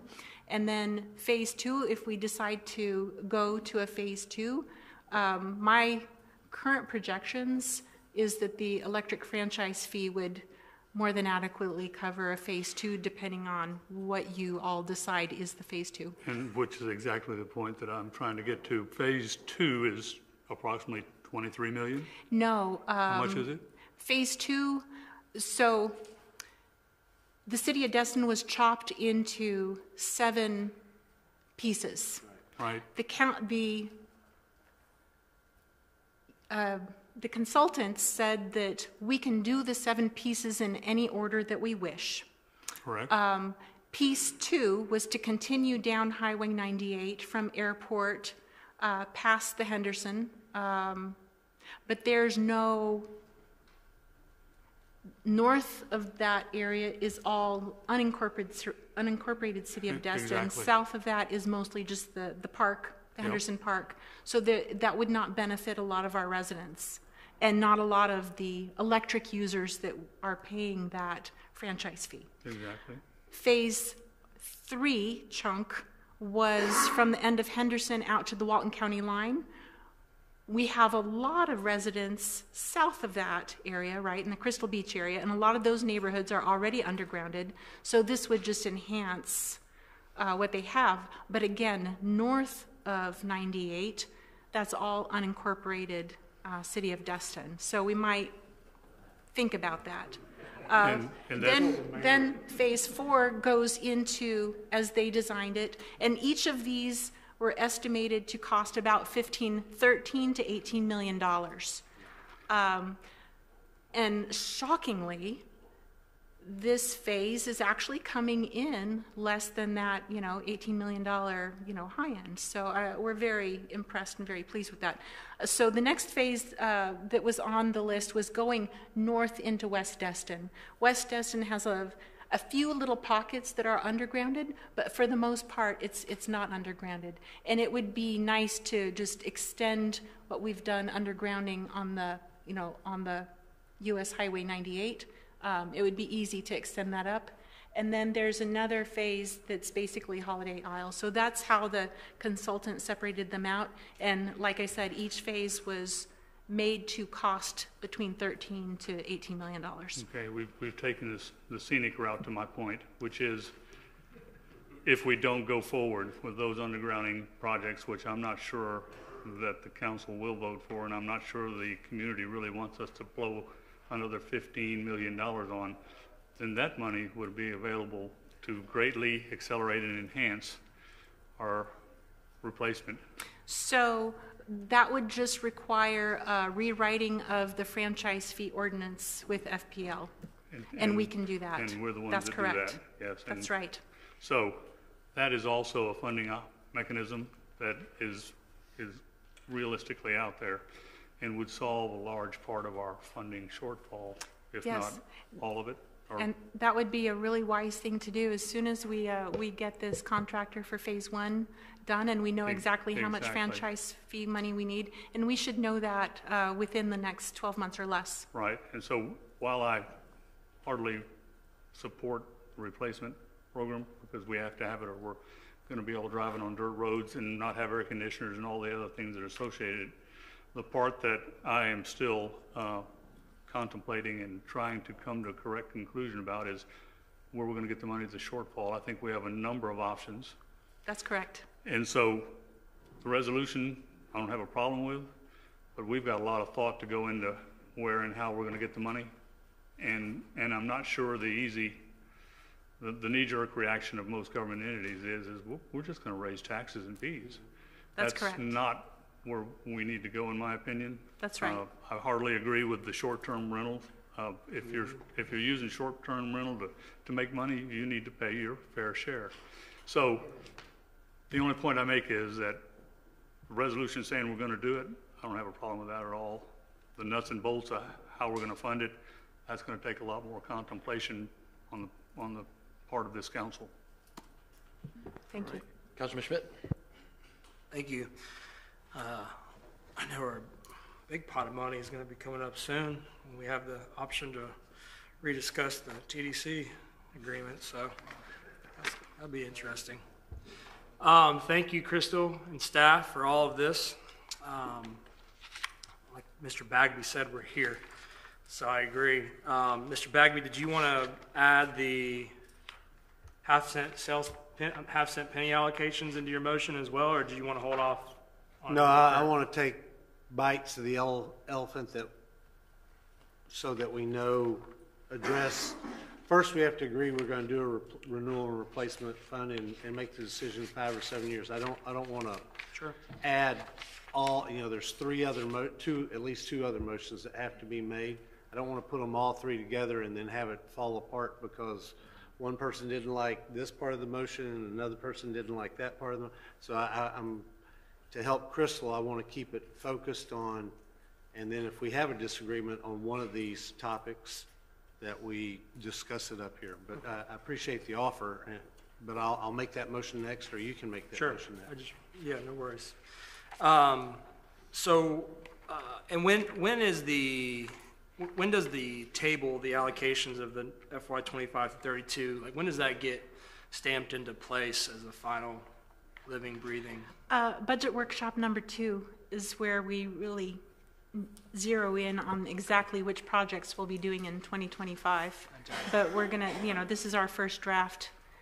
So we'll have an opportunity at budget workshop number 2 to discuss, if you see projects on here, some that are missing, you'd like to pull them forward, or some that you think are not at the critical point and you'd like to move them outward, we'll give you that opportunity to talk to whatever facility director that is and awesome. So hash that out. Mr. Burgess, can you, when I go through the roads and then we skip, maybe it's just the way it prints out, but why do we skip like a whole page or a page and a half and then we get to like Ocean View Drive randomly? Oh, because it's sorted, instead of sorting alphabetically, it's sorted by which ones are the most past due. Right, but like, for example, Ocean View Drive is 11 years past due, and there's a number that are 30 years. I just didn't know how. Let me just look at how you're... Sure.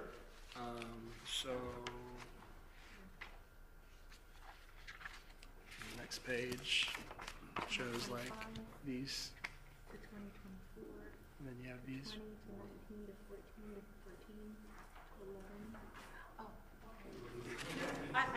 I see what you're talking about. So there are certain roads that they're just adjacent to something else that were in the area anyway, and so instead of having a remobilization fee, we said, yeah. So if I can add to that, Councilor Schmidt, we looked at 3 factors.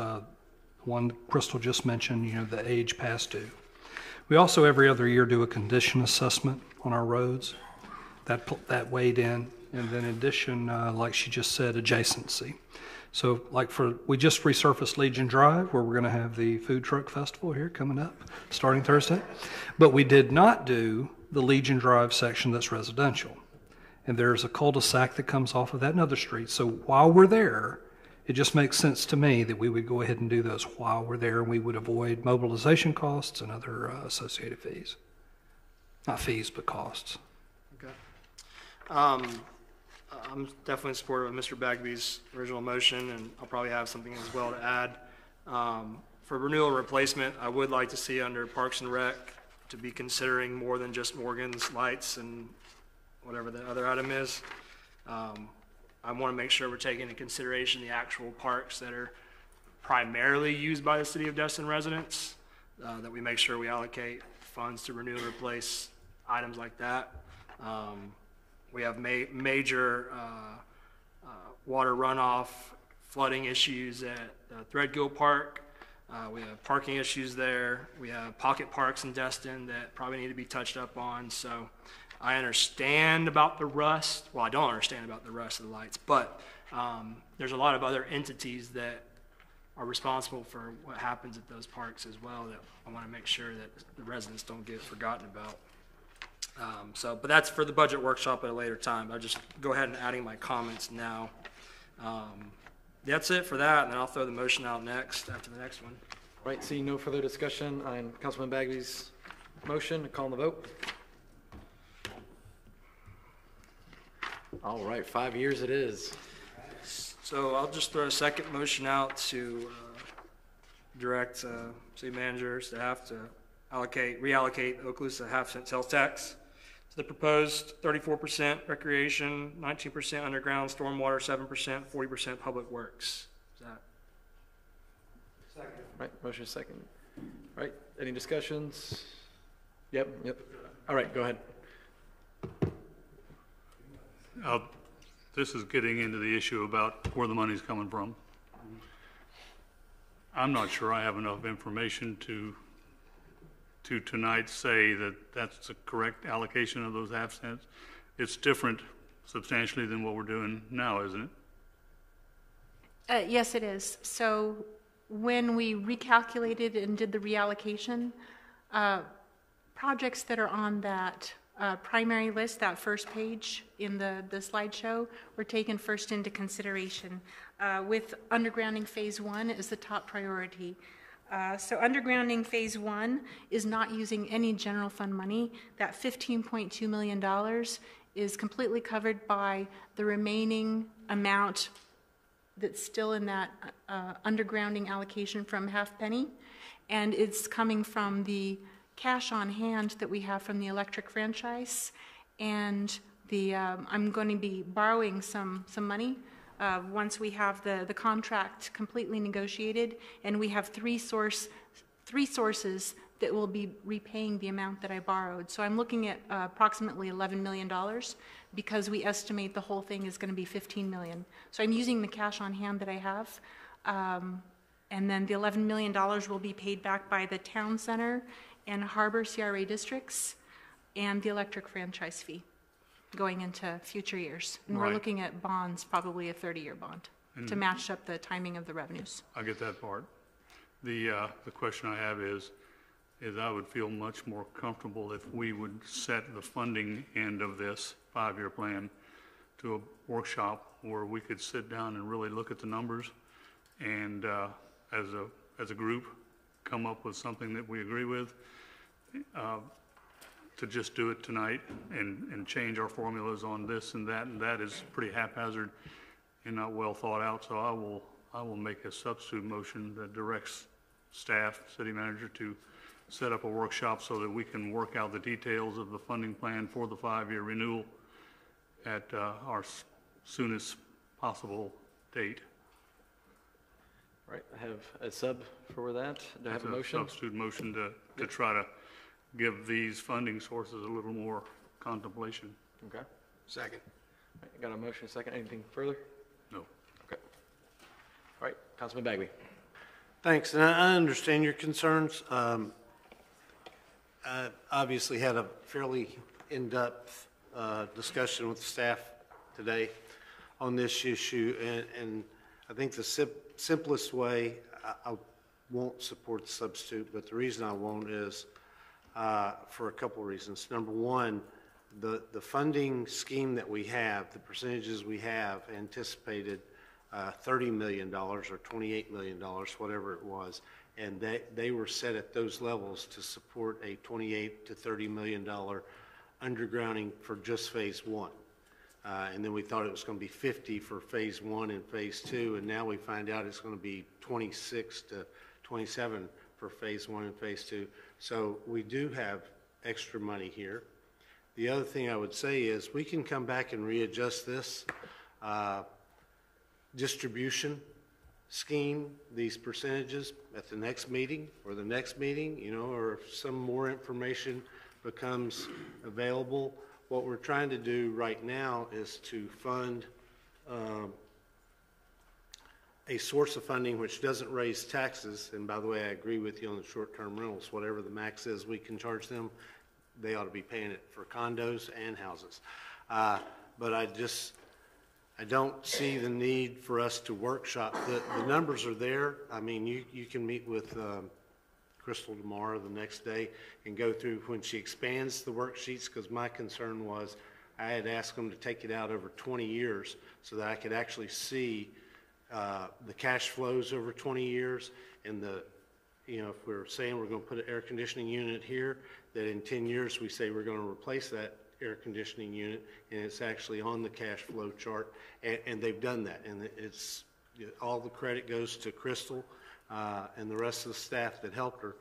But the money is there. That doesn't mean that we won't change our mind and say no, or on the undergrounding, I can tell you the people south of 98 that I've talked to, both on Holiday Isle and in Crystal Beach, they want it underground, not just for the aesthetics, but for the resiliency that it provides, because obviously we're the most flood prone and damage prone from a storm that would come in off the Gulf.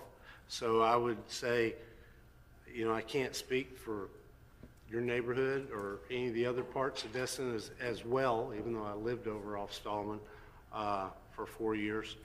But those parts want it. All we're trying to do tonight is give the staff direction and help fund the plan that we've already said we want to catch back up on. So that's my. All right.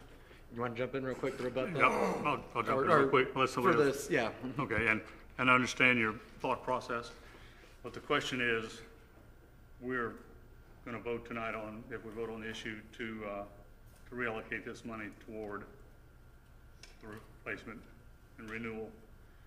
The question is, we have 5, 6, I don't know how many projects we have floating around that are pretty near and dear to some of our council members, the town center, the property by the bridge. These things are all things that are going to be funded or are not going to go forward. If we take this right away and put it into this without contemplating the other avenues of revenue that we have, then we're going to short-term those.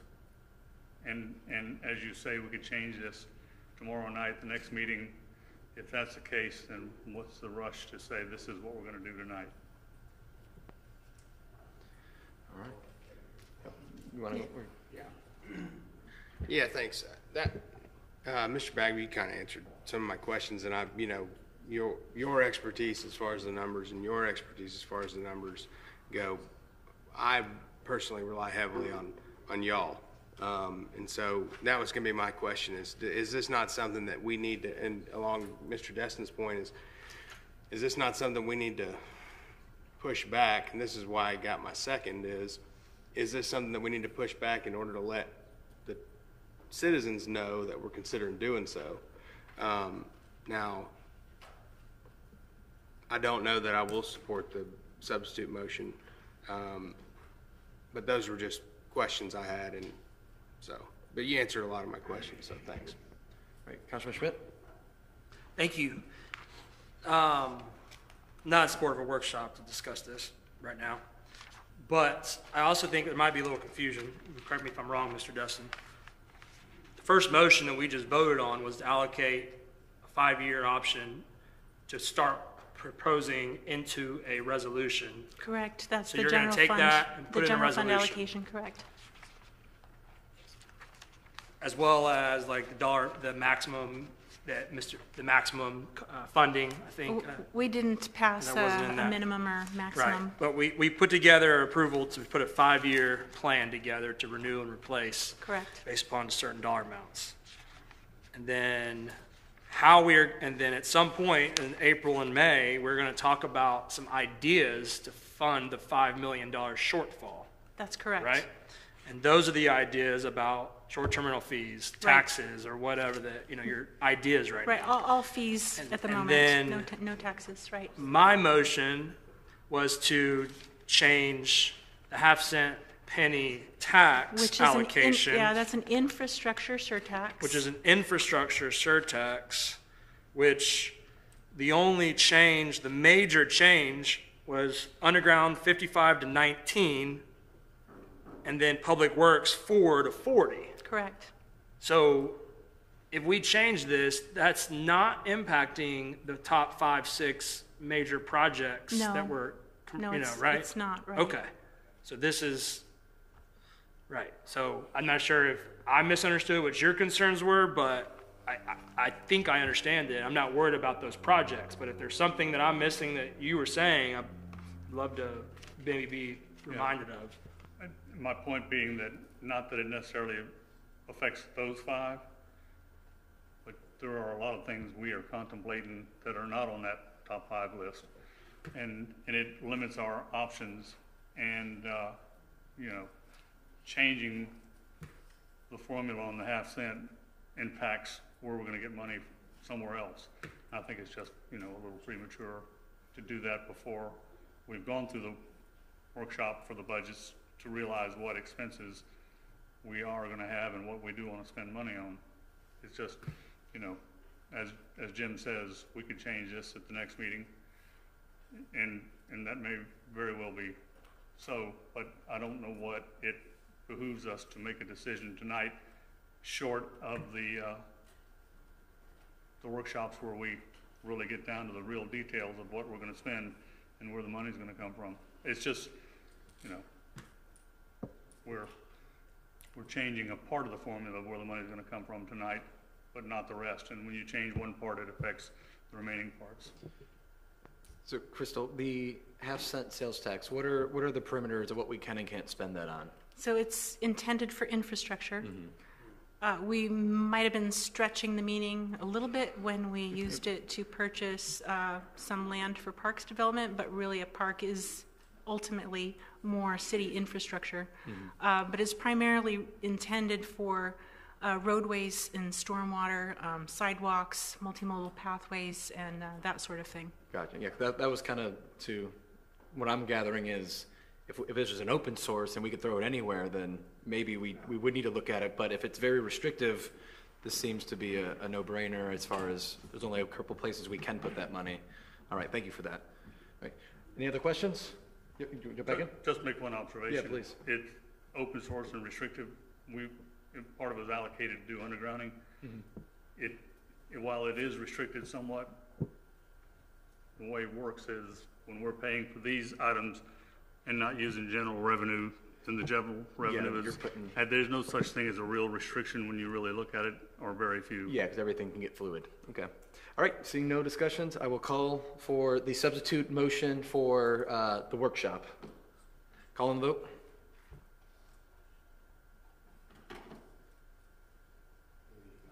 No.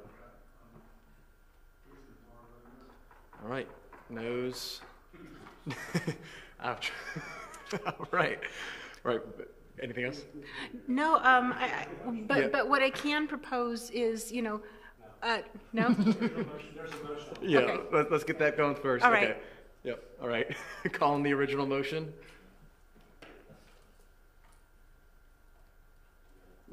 At least she's consistent. Gotta be consistent. You gotta go down with it. All right. Yeah. Hey, final words. But the one thing that I can propose, usually I bring the operating budget first because I need to make sure that we're budgeting for our operations, and then at the second budget workshop, that's when I bring in the capital improvement component. But this year, it's pretty, we have a really solid first draft, I feel, of our capital improvement. So if council, if you guys would like this, I can bring both of the components to that first budget workshop on May 13th, if you would like. Okay. So, yes, okay. So I'll bring the combined view to budget workshop number 1, which will be held here on May 13th. Just be aware, and on May 13th, I'll just remind everybody, I don't have the actual numbers from the property appraiser for that component until 1st of July, not officially anyway.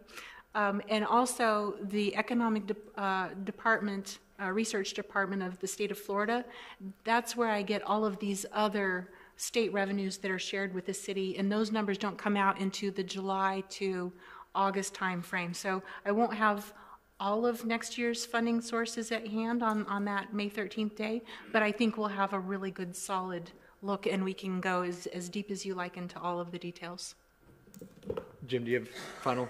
Yeah, I just wanted to confirm with Crystal, so we approved the draft as written, and that includes the minimum of 1 million and the maximum of the 5% or 5 million. So I just want to make sure that you're okay with that and you didn't need a third motion. Okay.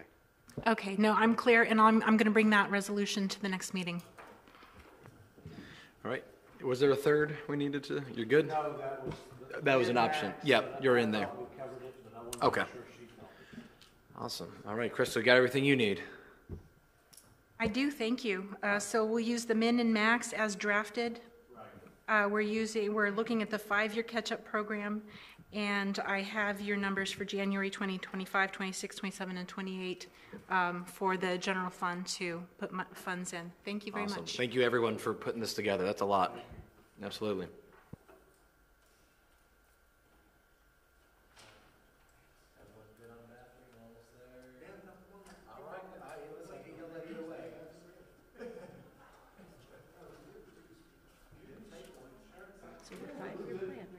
Yes, okay, so city manager hat back on. All right, so the next item we have is the Maddie Kelly outfall engineering design permitting contract with Jenkins. We have Scott Jenkins here in the audience if you have any questions.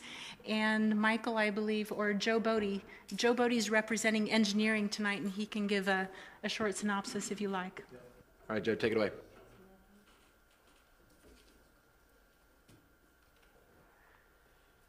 Okay, we are looking at the,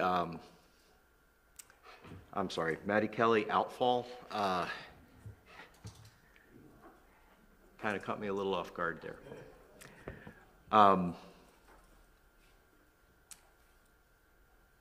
Scott Jenkins did the, gosh, my English is terrible. Stormwater master plan update, and one of the projects was this area was looked at as a study, a study project to see how many projects could possibly come out of this through that whole entire area. The other part was the outfall itself.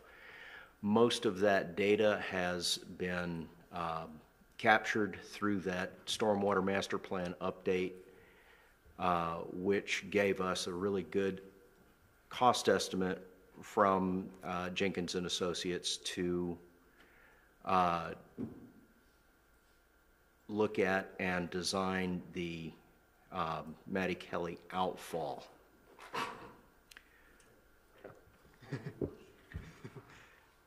You have anything? We're good?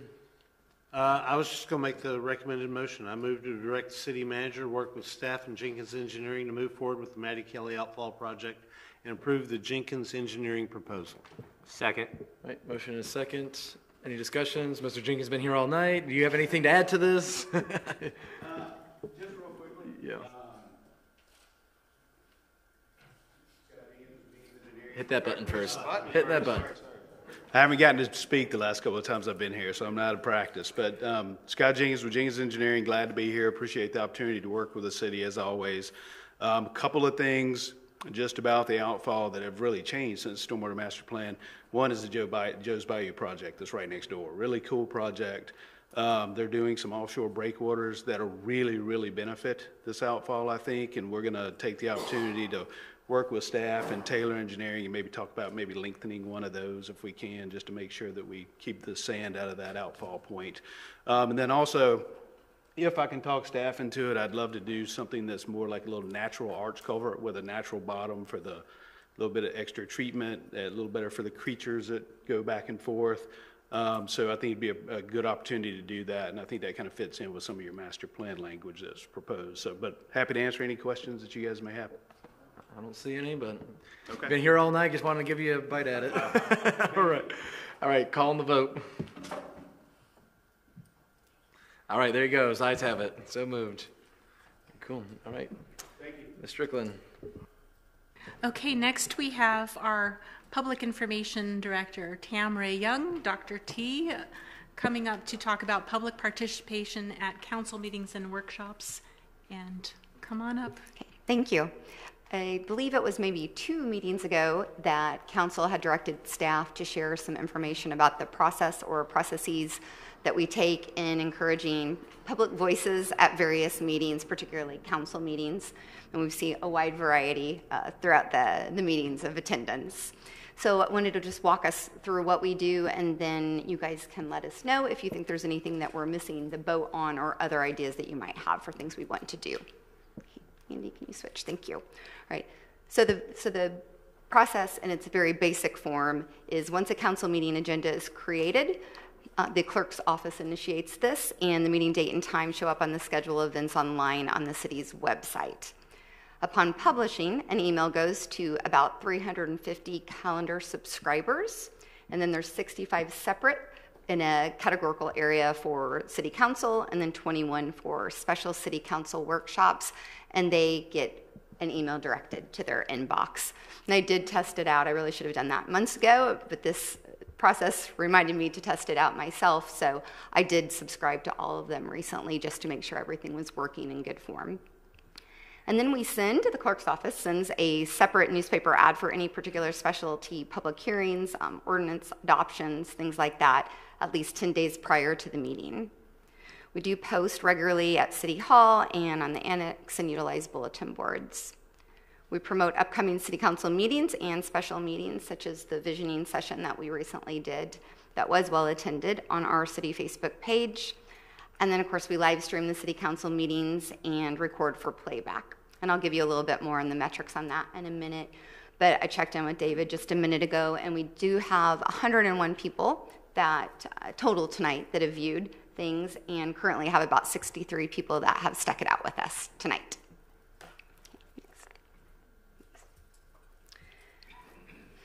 This just shows a bit of the metrics that Facebook and Instagram provide so prettily for us, and I'm experimenting right now with Sprout Social and also Loomly and testing those out. They're both social media management software that provides a lot of mechanisms to make everybody's jobs easier, and the data analytics, it's pretty crazy impressive what they can supply for us. So this in particular was just one I tried to capture for you all, showing they typically the way the metrics run is about a 28-day period. You can extend it as far out as you want, but 28 is really the shortest they show. So we're looking really good here, but I will be really clear that a lot depends on what we have just done. We have these 3 really varied constituencies that we try to hit, and it's interesting because when we focus just on the locals, our social media metrics oftentimes don't look as good. So we're trying really hard within the office to be creative in the way we're looking at different things going on, not just in the community, but things that our third constituency, those visitors and tourists, like as well. And then we also started, I guess it was about 4 or 5 weeks ago, trying to have a better brand on the meetings that we're promoting when it comes to social media, so that hopefully over time there'll be a consistent look. When people glance at it on our Facebook or Instagram, they're going to recognize it's either something about an upcoming agenda for a city council meeting or something about a public meeting.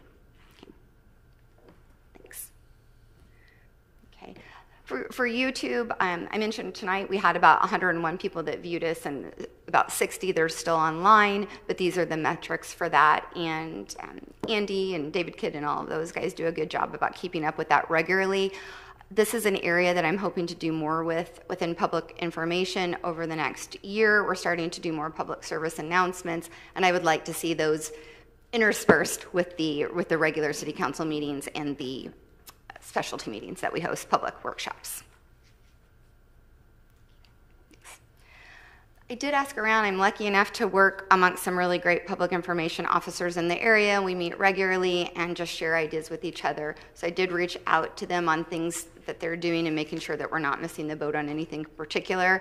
We're all really doing the same things, making sure we're focusing on the website calendars, making sure our social media posts are up to date.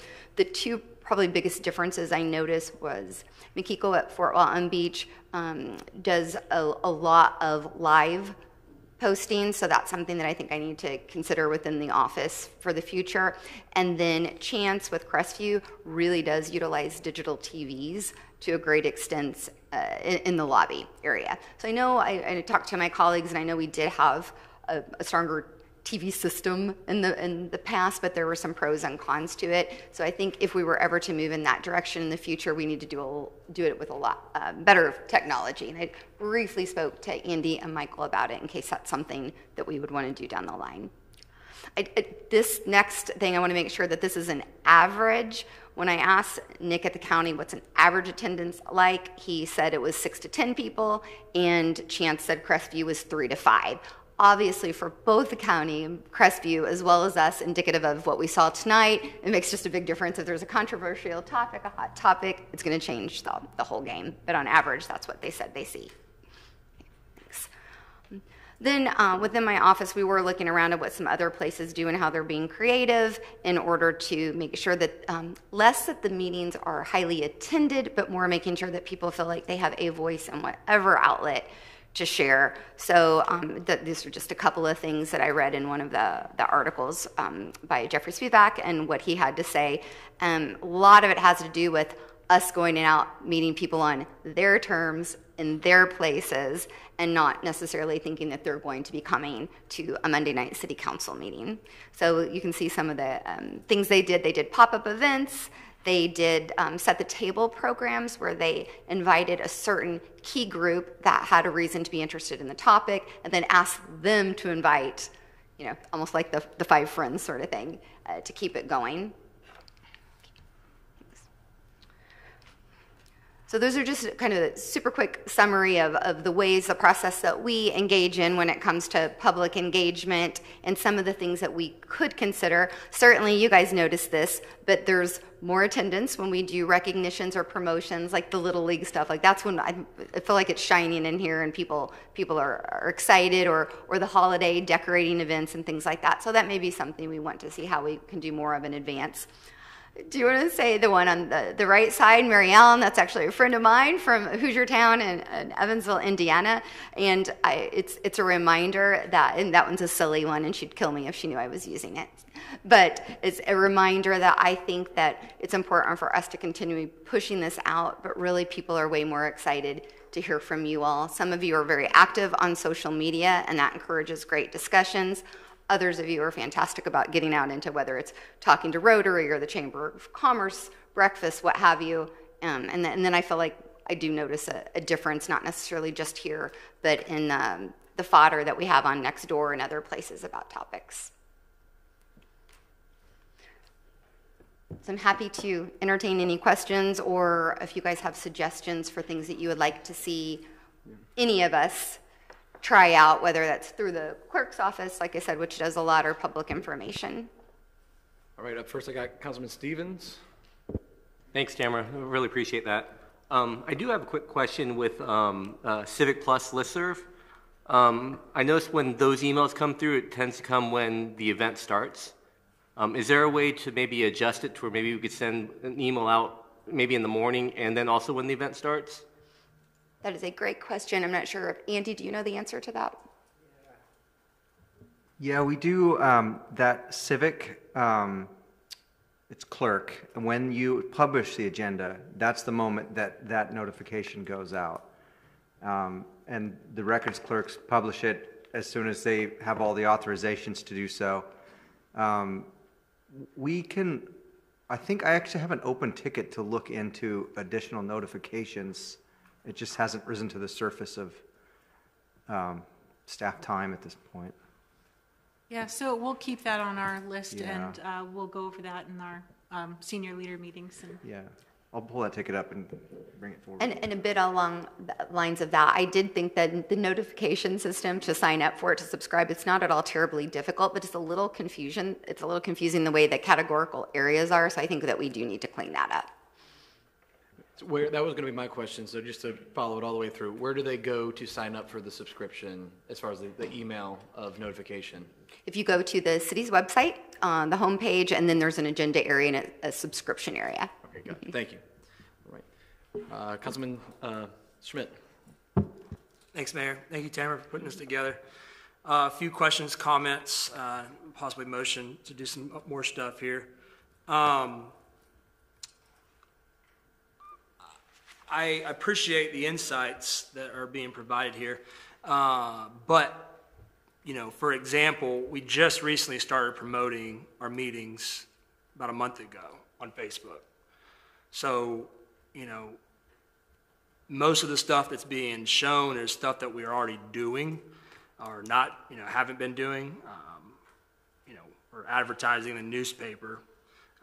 Have we looked into like Facebook advertising and utilizing geographic locations and putting those ads for meetings and things like that? Yeah, that's a good question. And we do have in the budget that you'll see the first round of budgeting, we do have a area for that we're requesting for more social media ads that can be targeted. Right. But like we pay the newspaper, I believe, for that, right? So in theory, we already have a budget for advertising, right? For the public hearings? Yes, out of the clerk's office, we do, correct. For meetings, okay, gotcha. The subscribers, 365, what have we done, have we done anything to increase that? The 356. We've worked a little bit with the Destin Chamber of Commerce, and when we go into any groups, like with their Destin Forward class and other places like that, we're working to try to encourage them to subscribe to it. But I do think after having just signed up for it, I can see where there's some. Right. We probably need to beef some areas up to make it nicer. Right. So I think it's important for me, maybe others, is that we. You know, the goal is how can we get more engaged citizens to participate rather than when it's just controversy on the docket here.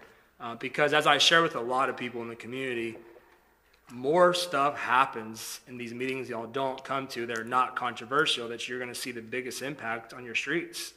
You know, the meetings that you're not coming to or when we're making the biggest decisions on the LDC, on the comp plans, and all of these things, undergrounding, all this stuff. You know, it's just because it's not about 414 or, you know, Main Street. There's a lot of stuff going on. So I also think I want to make sure, for me, you know, you do a great job on some of the posts and sharing different things that are going on, but I want to make sure that our office, PIO, whatever the department is, I know it's just you, right? It's not a department, but actually, or you have one person, I actually have right. a part-time person. That's right, you do. Now. I want to make sure, though, that we are differentiating what I feel like is social media management versus a PIO, right? Absolutely. So we can hire a social media manager for good price, save money, but to me, it's how do we get these citizens to be participating? And so I appreciate some of the stuff you got, but most of it is just stuff that we've been doing, which isn't working in my opinion. So, you know, I want to do more. And I don't have all those answers because I'm not the expert. You know, I don't think the newspapers are the things to do anymore. I think, you know, there's other options out there for advertising. The workshops, I think we added a workshop that somebody mentioned a minute ago that we asked y'all to do.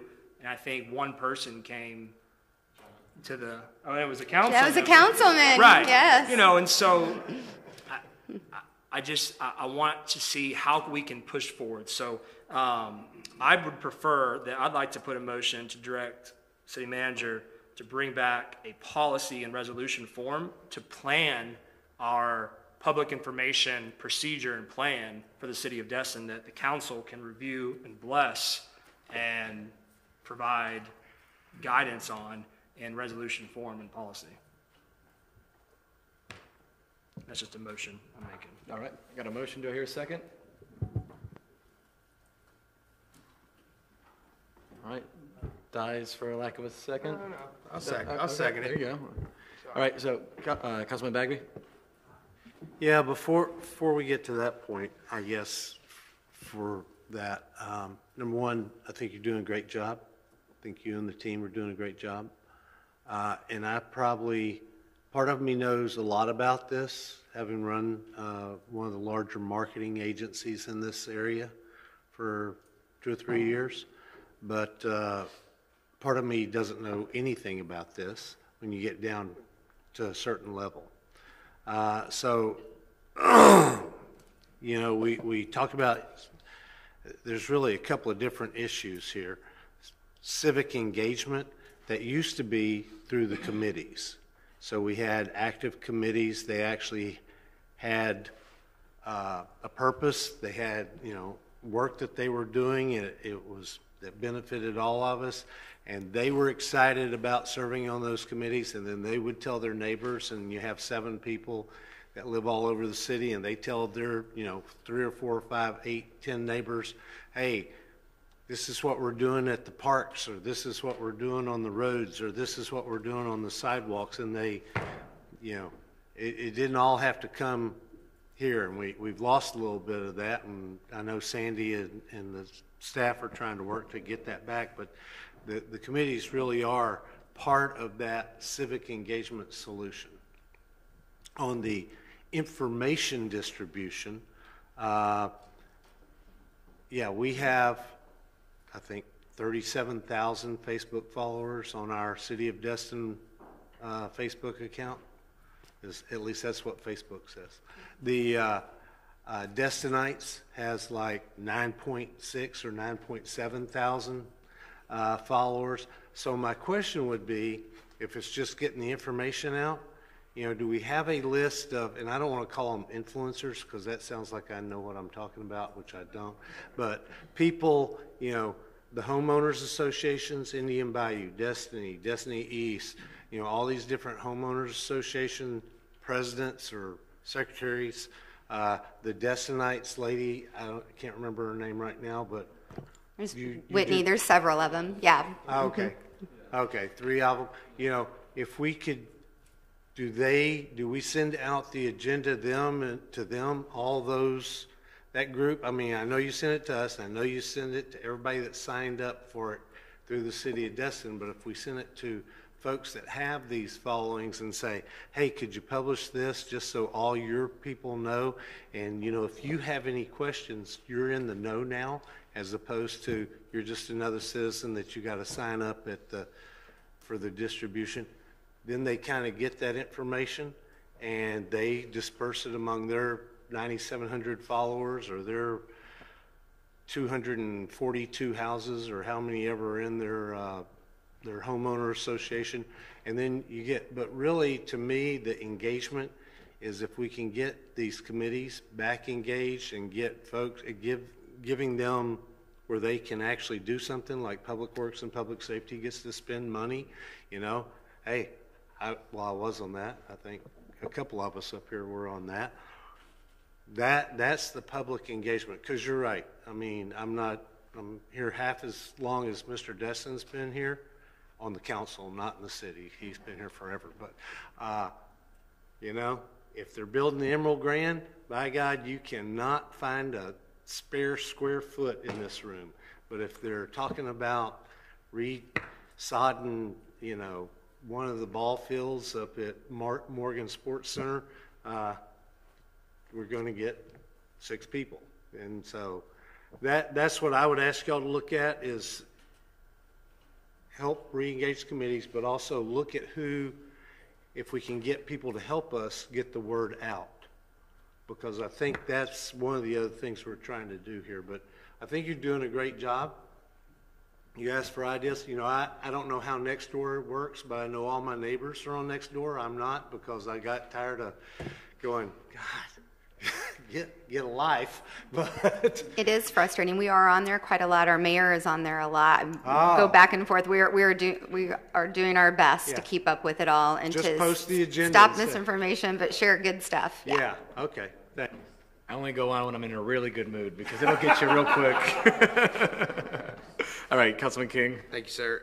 Yeah, I don't know that it's, no offense, I don't think it's necessary to bring this back in resolution form. I wanted to hear what everybody else's opinion was.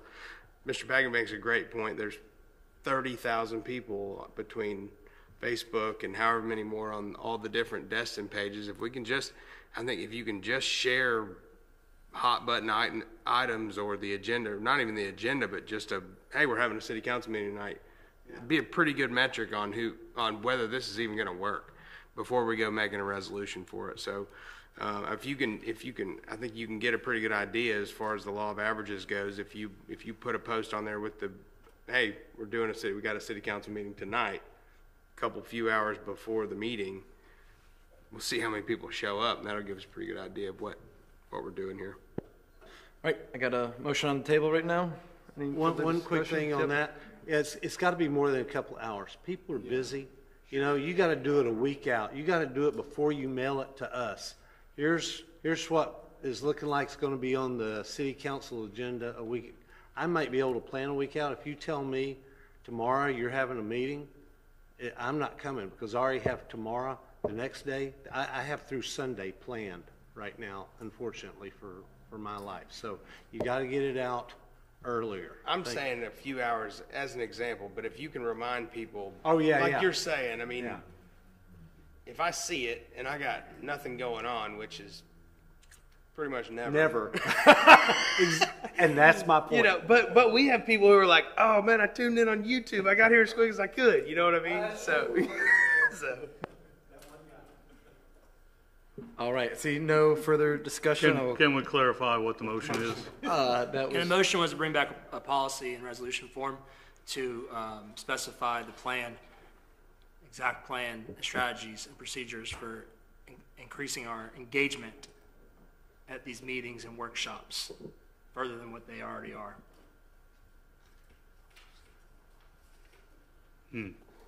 So we would need, so in order to do this, we would need to know what works already. And I think that's where my pause is I don't think we know exactly what works. So help me understand how I'm missing it. Well, he was probably doing it for discussion. which Yeah, I and that's the appreciate. point I was trying to make a discussion. Yeah, I would go ahead, Kevin, but I'm thinking we're a little premature on the resolution. It's all good. So, I mean, to be blunt, we got a presentation tonight of what we are doing. Mr. Bagby says Tamara's doing a good job. I'm sure she is doing a good job, but the rooms are still empty. So whatever we have been doing is not working, right?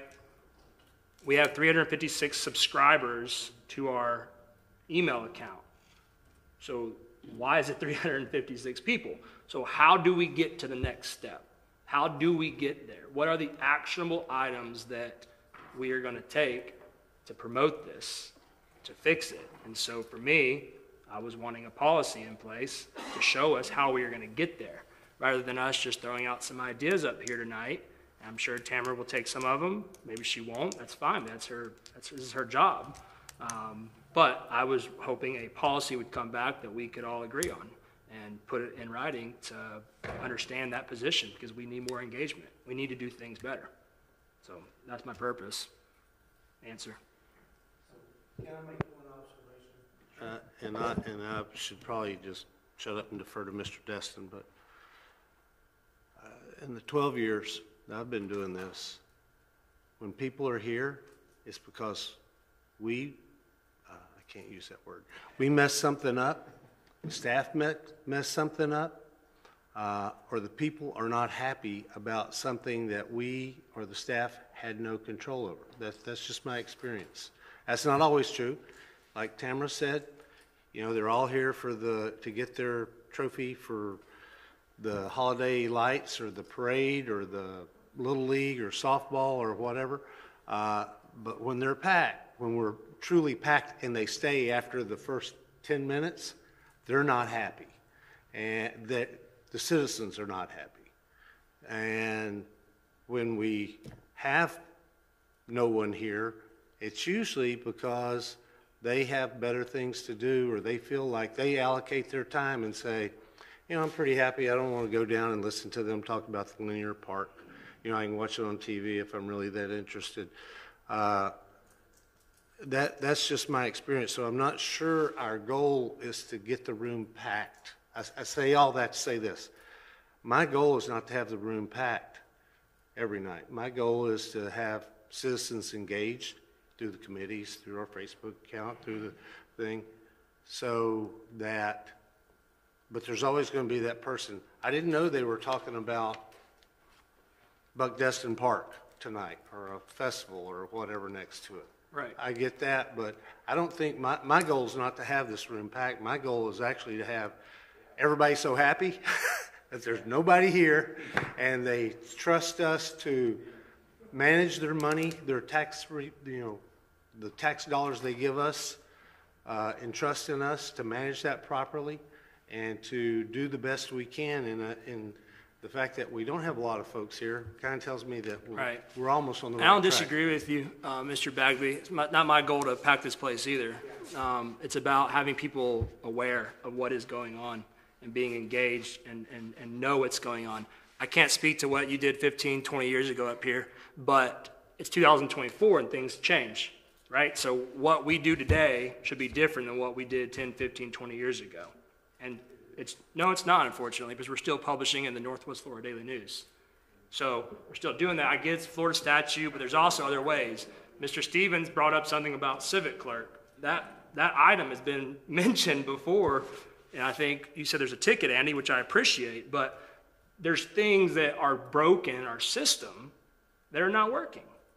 And so I know you spend time with different people than I do, and that's fine, but when I spend time with a lot of people, parents, families, neighbors, we ask about what's going on in the city. A lot of them are upset about the proactiveness, and so it's, well, why don't you come, be part of it? Well, I didn't know. And a lot of it's that's their fault sometimes, but they still don't know. They don't know because we're not out there. We're not sharing it. We're not doing it. Dropping it on a Nextdoor app where I guarantee you there's probably about 10 people that are the loudest people in those groups on Facebook and Nextdoor that are the loudest ones. And that's fine, but there's a lot more citizens in Destin than those top 10 people in those groups. So it's okay if y'all don't want to do it, but I just feel like we're missing something, and I'm trying to put that finger on something to help guide the PIO department to get us there. And I would like the council to help do that. And if this is how y'all want to do it, I respect that. It's fine. But that's just my reasoning here. So it's not to get people in the doors, because I'm like you, Engaged, no news is aware, good news. Educate. I mean, we post things in the annex in the city hall. That's fantastic. I'm sure there's people that come through City Hall in the annex, but why aren't we posting them at Destin Elementary School or other places? I don't know. We've been doing that for who knows how long. Let's look at something different now. Go ahead, sorry. That's okay. I was just going to say we do a lot of public presentations and things like that. I didn't realize that was what I should have been referencing tonight, but we certainly do that on a regular basis. Hardly a week goes by that we aren't meeting with some constituency out there. So that happens all the time, and sometimes it's the mayor and I going out together, sometimes it's just me, sometimes I'm rounding up whoever is the appropriate senior leader. And I don't know if it matters, but I do think that we need to remember the changing landscape as you suggested. It is 2024. We have 170 something now people that have viewed tonight. So we may not see them, but those to me, those are engaged citizens. They're taking their night to go on and watch this. And to me, that is really important to remember. I agree with you, but they're mainly here because of a circus that's going to be on Legion Drive and 414 Main Street. It's been all over Nextdoor app and Facebook. Unfortunately, I disagree with that because that's why they're probably watching and they were watching, because of those two hot items, right? Right, but not just tonight. Like we were having really good attendance lately at the live streams. It's fine. Let's shine law and here we go. It's fine. Time to do it. Let's just call it to a vote. Just to clarify, if the motion is to ask the staff to bring back suggestions and they can put it in the form of resolution that that we say yes or no, or if that's what the motion is, I don't have a problem with them bringing back recommendations. However, I would point out that the ads we take out in the newspapers and some of the other things are mandated by state law, and we're not going to be able to say we're not going to do that and we're going to take that money and do this. Those things we have to do. So, you know, if we're just asking them, if we're just asking them to bring back recommendations, she's made a number of them tonight. I guess she'll do it again and write them down as in the form of a resolution. Is that what we're telling her to do? Do a resolution. Right now, the motion is resolution. I got 2 locked in, so if we want to, I think she's got as much information as she can do, whether we vote on it or not for bringing back, but let's at least go through this vote and see where the resolution lies, and then if we need to make another motion to direct staff, then we can go that route, or, I mean, I trust Dr. Young. I think she hears us up here, and I'm sure she can bring us back what she's gathered in tangible, actionable step form after this. How about if we modify the motion or do a substitute to recommend staff to bring back recommendations to us, and at that point, we will perhaps pass a resolution if we think they should be adopted. Okay. You want to do that? Clerk, can you clear the vote? Well, that's a substitute. That's a sub, so do we have a motion for the sub? I'll second it. All right, there we go. Get my rules in. All right, so a motion and a second. We need to clear the first to start the second. Yes, please. All right, so we're at the substitute motion for bring back recommendations. All right, so I'm calling vote for the sub. Which is what tonight was, the recommendations and what they're doing, so. Here we go. Repeat what you just said, sir. I didn't hear what you just said. That's what tonight's request was to bring back plans and how recommendations to get more engagement, what we're doing and what we can do. You scared them with the O word. So, if that's. I don't think that's how I heard your initial motion. I heard it as a formal procedure. I have to go back and listen to it. Yeah, as you stated, formal procedure, not Oh, recommendation. I'm talking about why we're here Ordinance. tonight. My original one 2 or 3 weeks ago, meetings ago. Sorry, not the current motion tonight's. Gotcha. Okay, I understand. Thank you, sir. All right, so ayes have it on the substitute motion. So moved. What an informational piece. All right, Crystal. Okay, so the last item we have under the city manager's reports this evening is announcements. Take it away, Dr. T, again. Thank you. All right. The Destin Community Center will be hosting a community yard sale on Saturday, April 6th from 8 a.m. to noon. To reserve a spot and learn more details about that, you'd want to call the community center.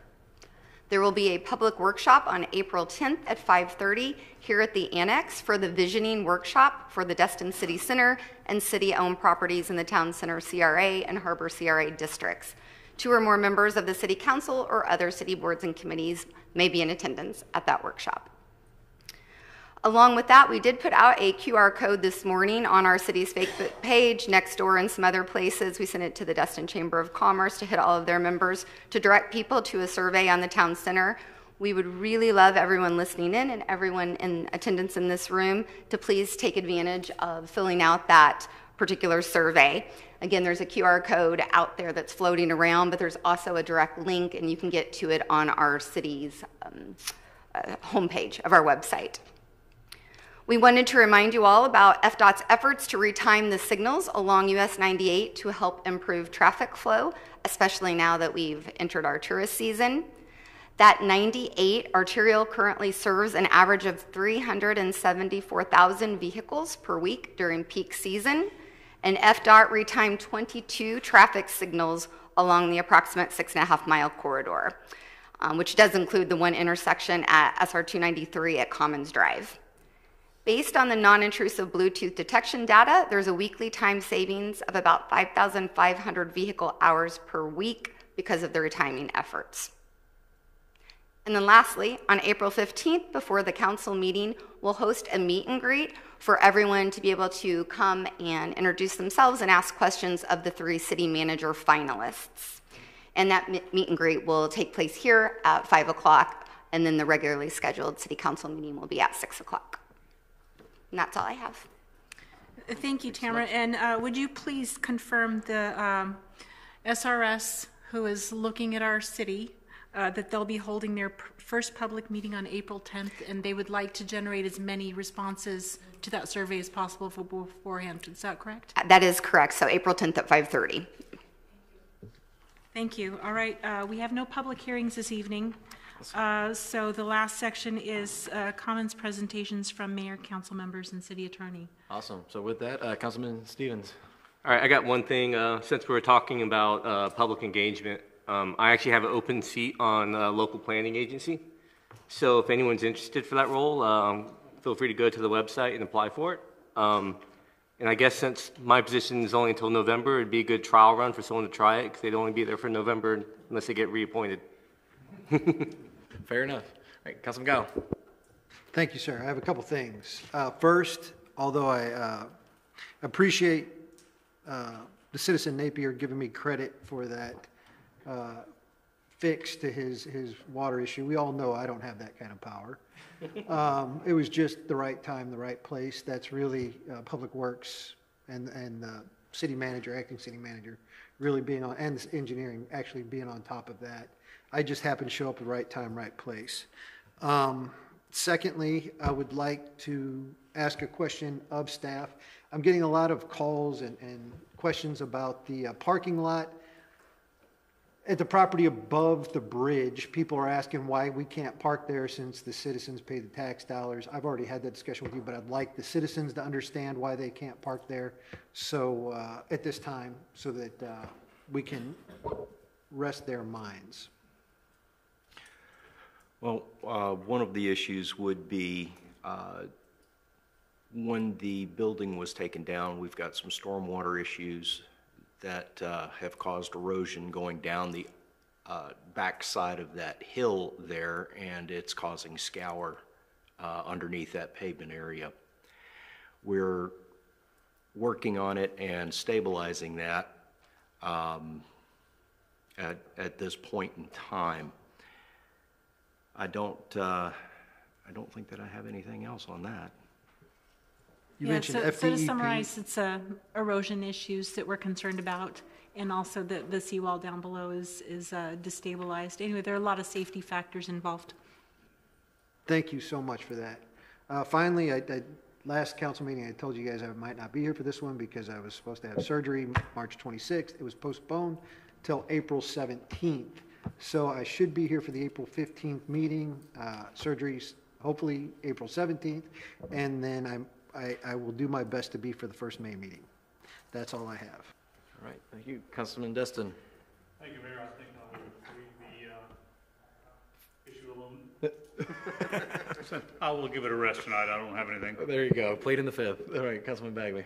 Just want to thank y'all for helping us get the renewal and replacement plan, something we've been working on for a while, underway. Also want to thank Miss Lisa and Captain Fulgham for the work, the support that they gave last Monday night. God, got so much going on. Last Monday night at the community center. Great job. We had 274 people come to Destin in the middle of spring break. We had people from Pensacola to Walton County come down and get a legislative update from our congressman. And so great support from the staff at the community center and from the sheriff's office. And I just wanted to say thank you. Great. All right, Councilman King. Thank you, sir. Just real quick, I think I just wanted to say sort of similar. You know, we got a great community here. We got a great town. The citizens here are second to none. I think we've got something I've seen is when things go on, I mean, we don't have eyes in the back of our head. You know, we've got we got hundreds of issues going on at all times. And so I think, I've gotten a lot of text messages and emails and phone calls and about certain items that I would not have known about had it not been for the citizens of Destin. So I think, it reminds me of this is going to be a really silly analogy, but flock of turkeys is sitting out there feeding.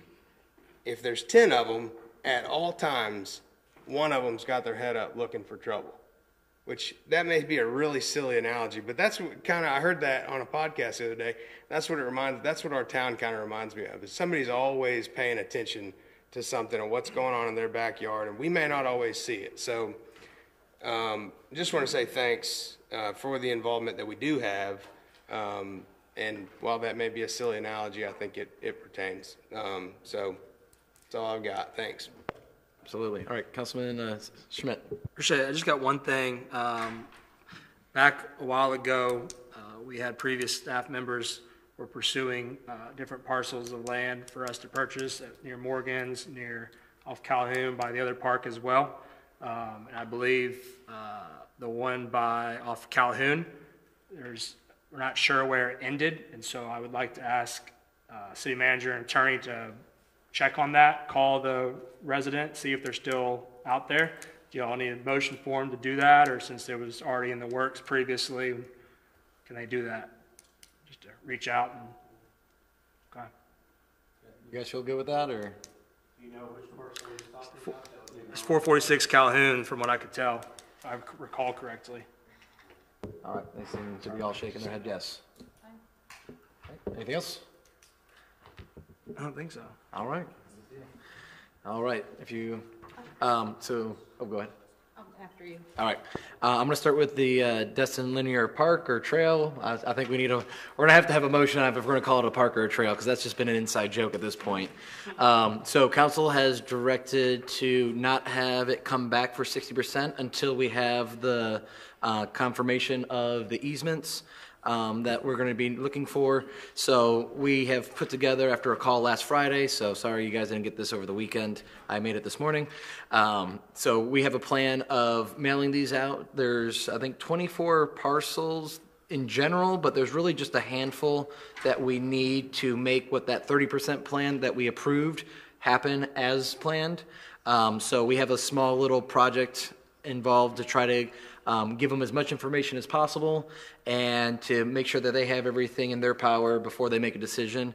And so this is going to be step one, is we're going to mail out a little flyer, possibly some of the maps, and you just let them know exactly the project is coming, and it's going to be in right next behind their back door, in their backyard, in the easement FP&L, and that I'm going to be going to their house. I didn't want to go to them unannounced, so that's kind of why I wanted to bring it up to you guys. We're going to mail this to them, and if they have any questions, it's going to Tamara's cell phone and email, the business, not our personal.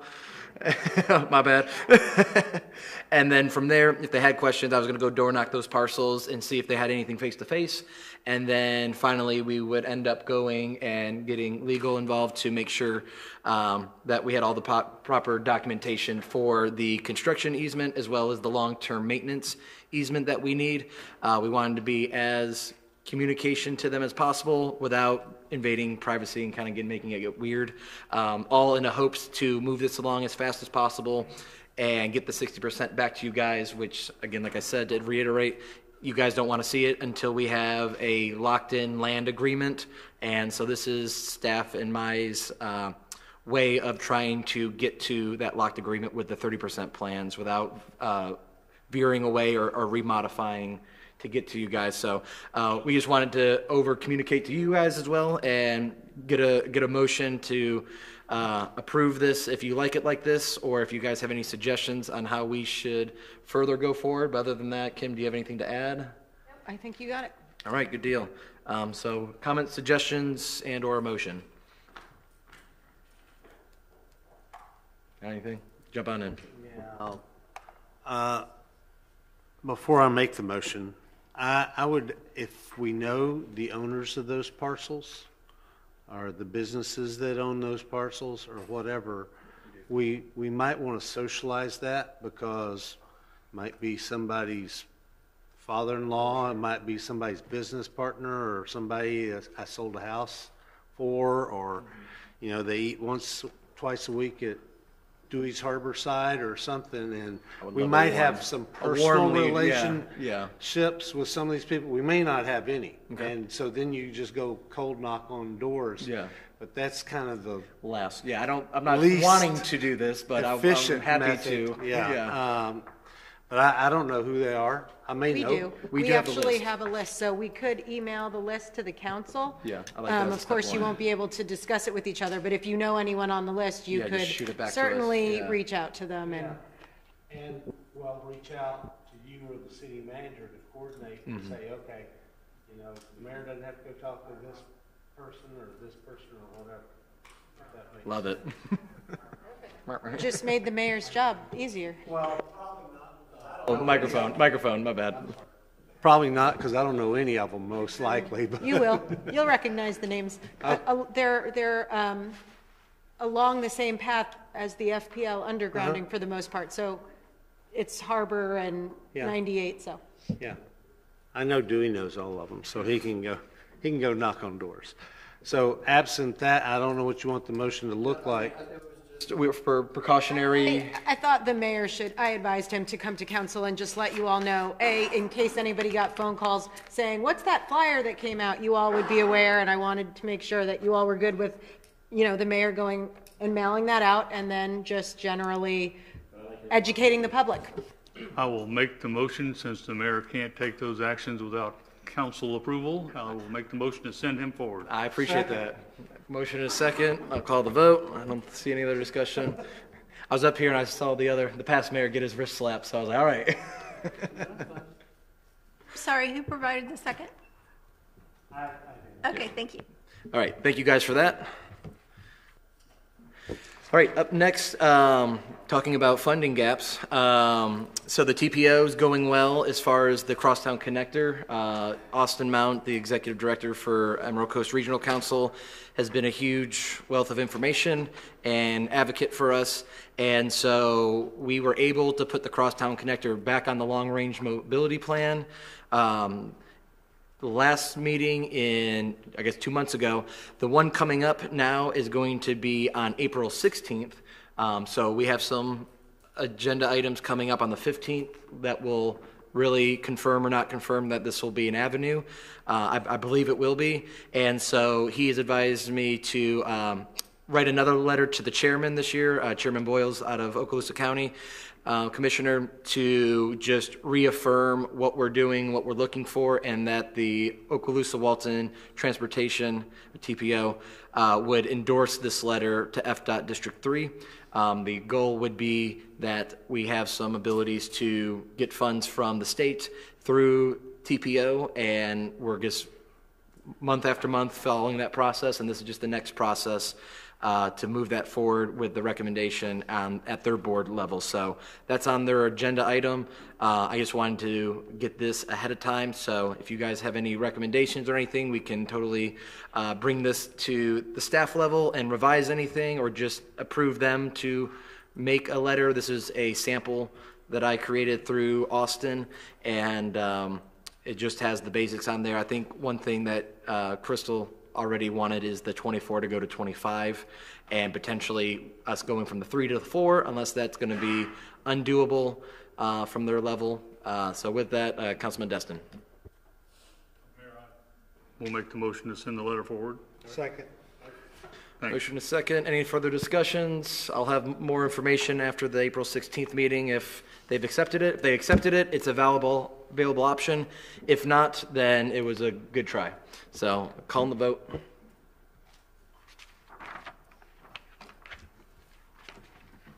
All right, thank you for that. Last one, I promise.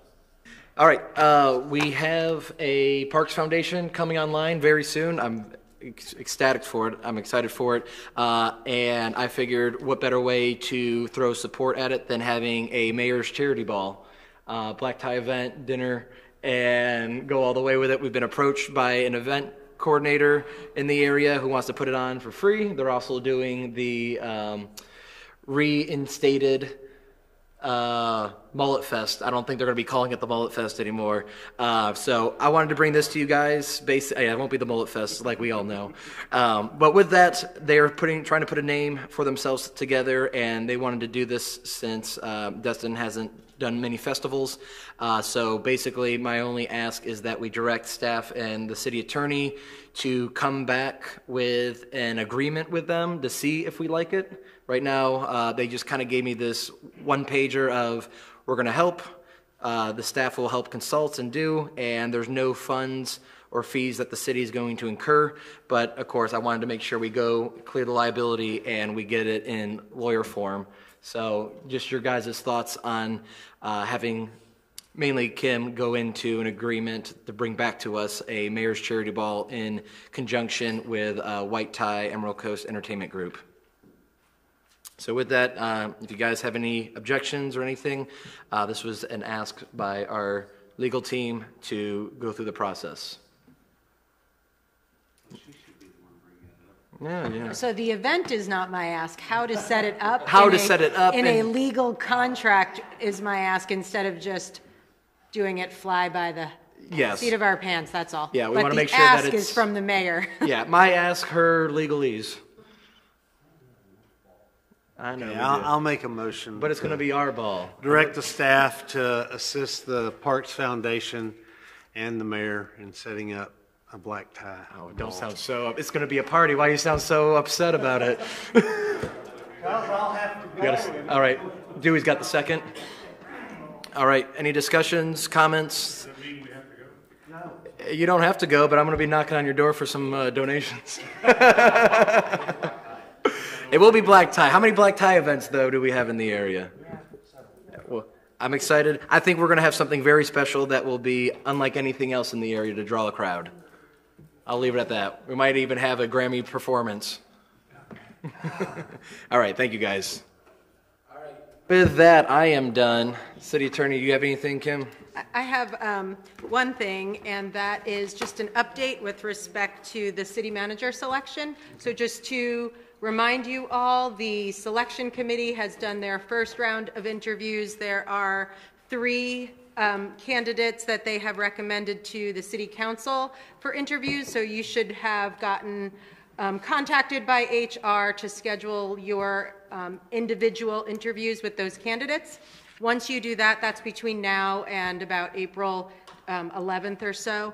Once you have completed those interviews, there will be a meet and greet for those candidates right before the next city council meeting. So that would be April 15th at 5 p.m. It will be open to the public, of course, and then the regular meeting will start immediately after that hour at its regular time of 6 p.m.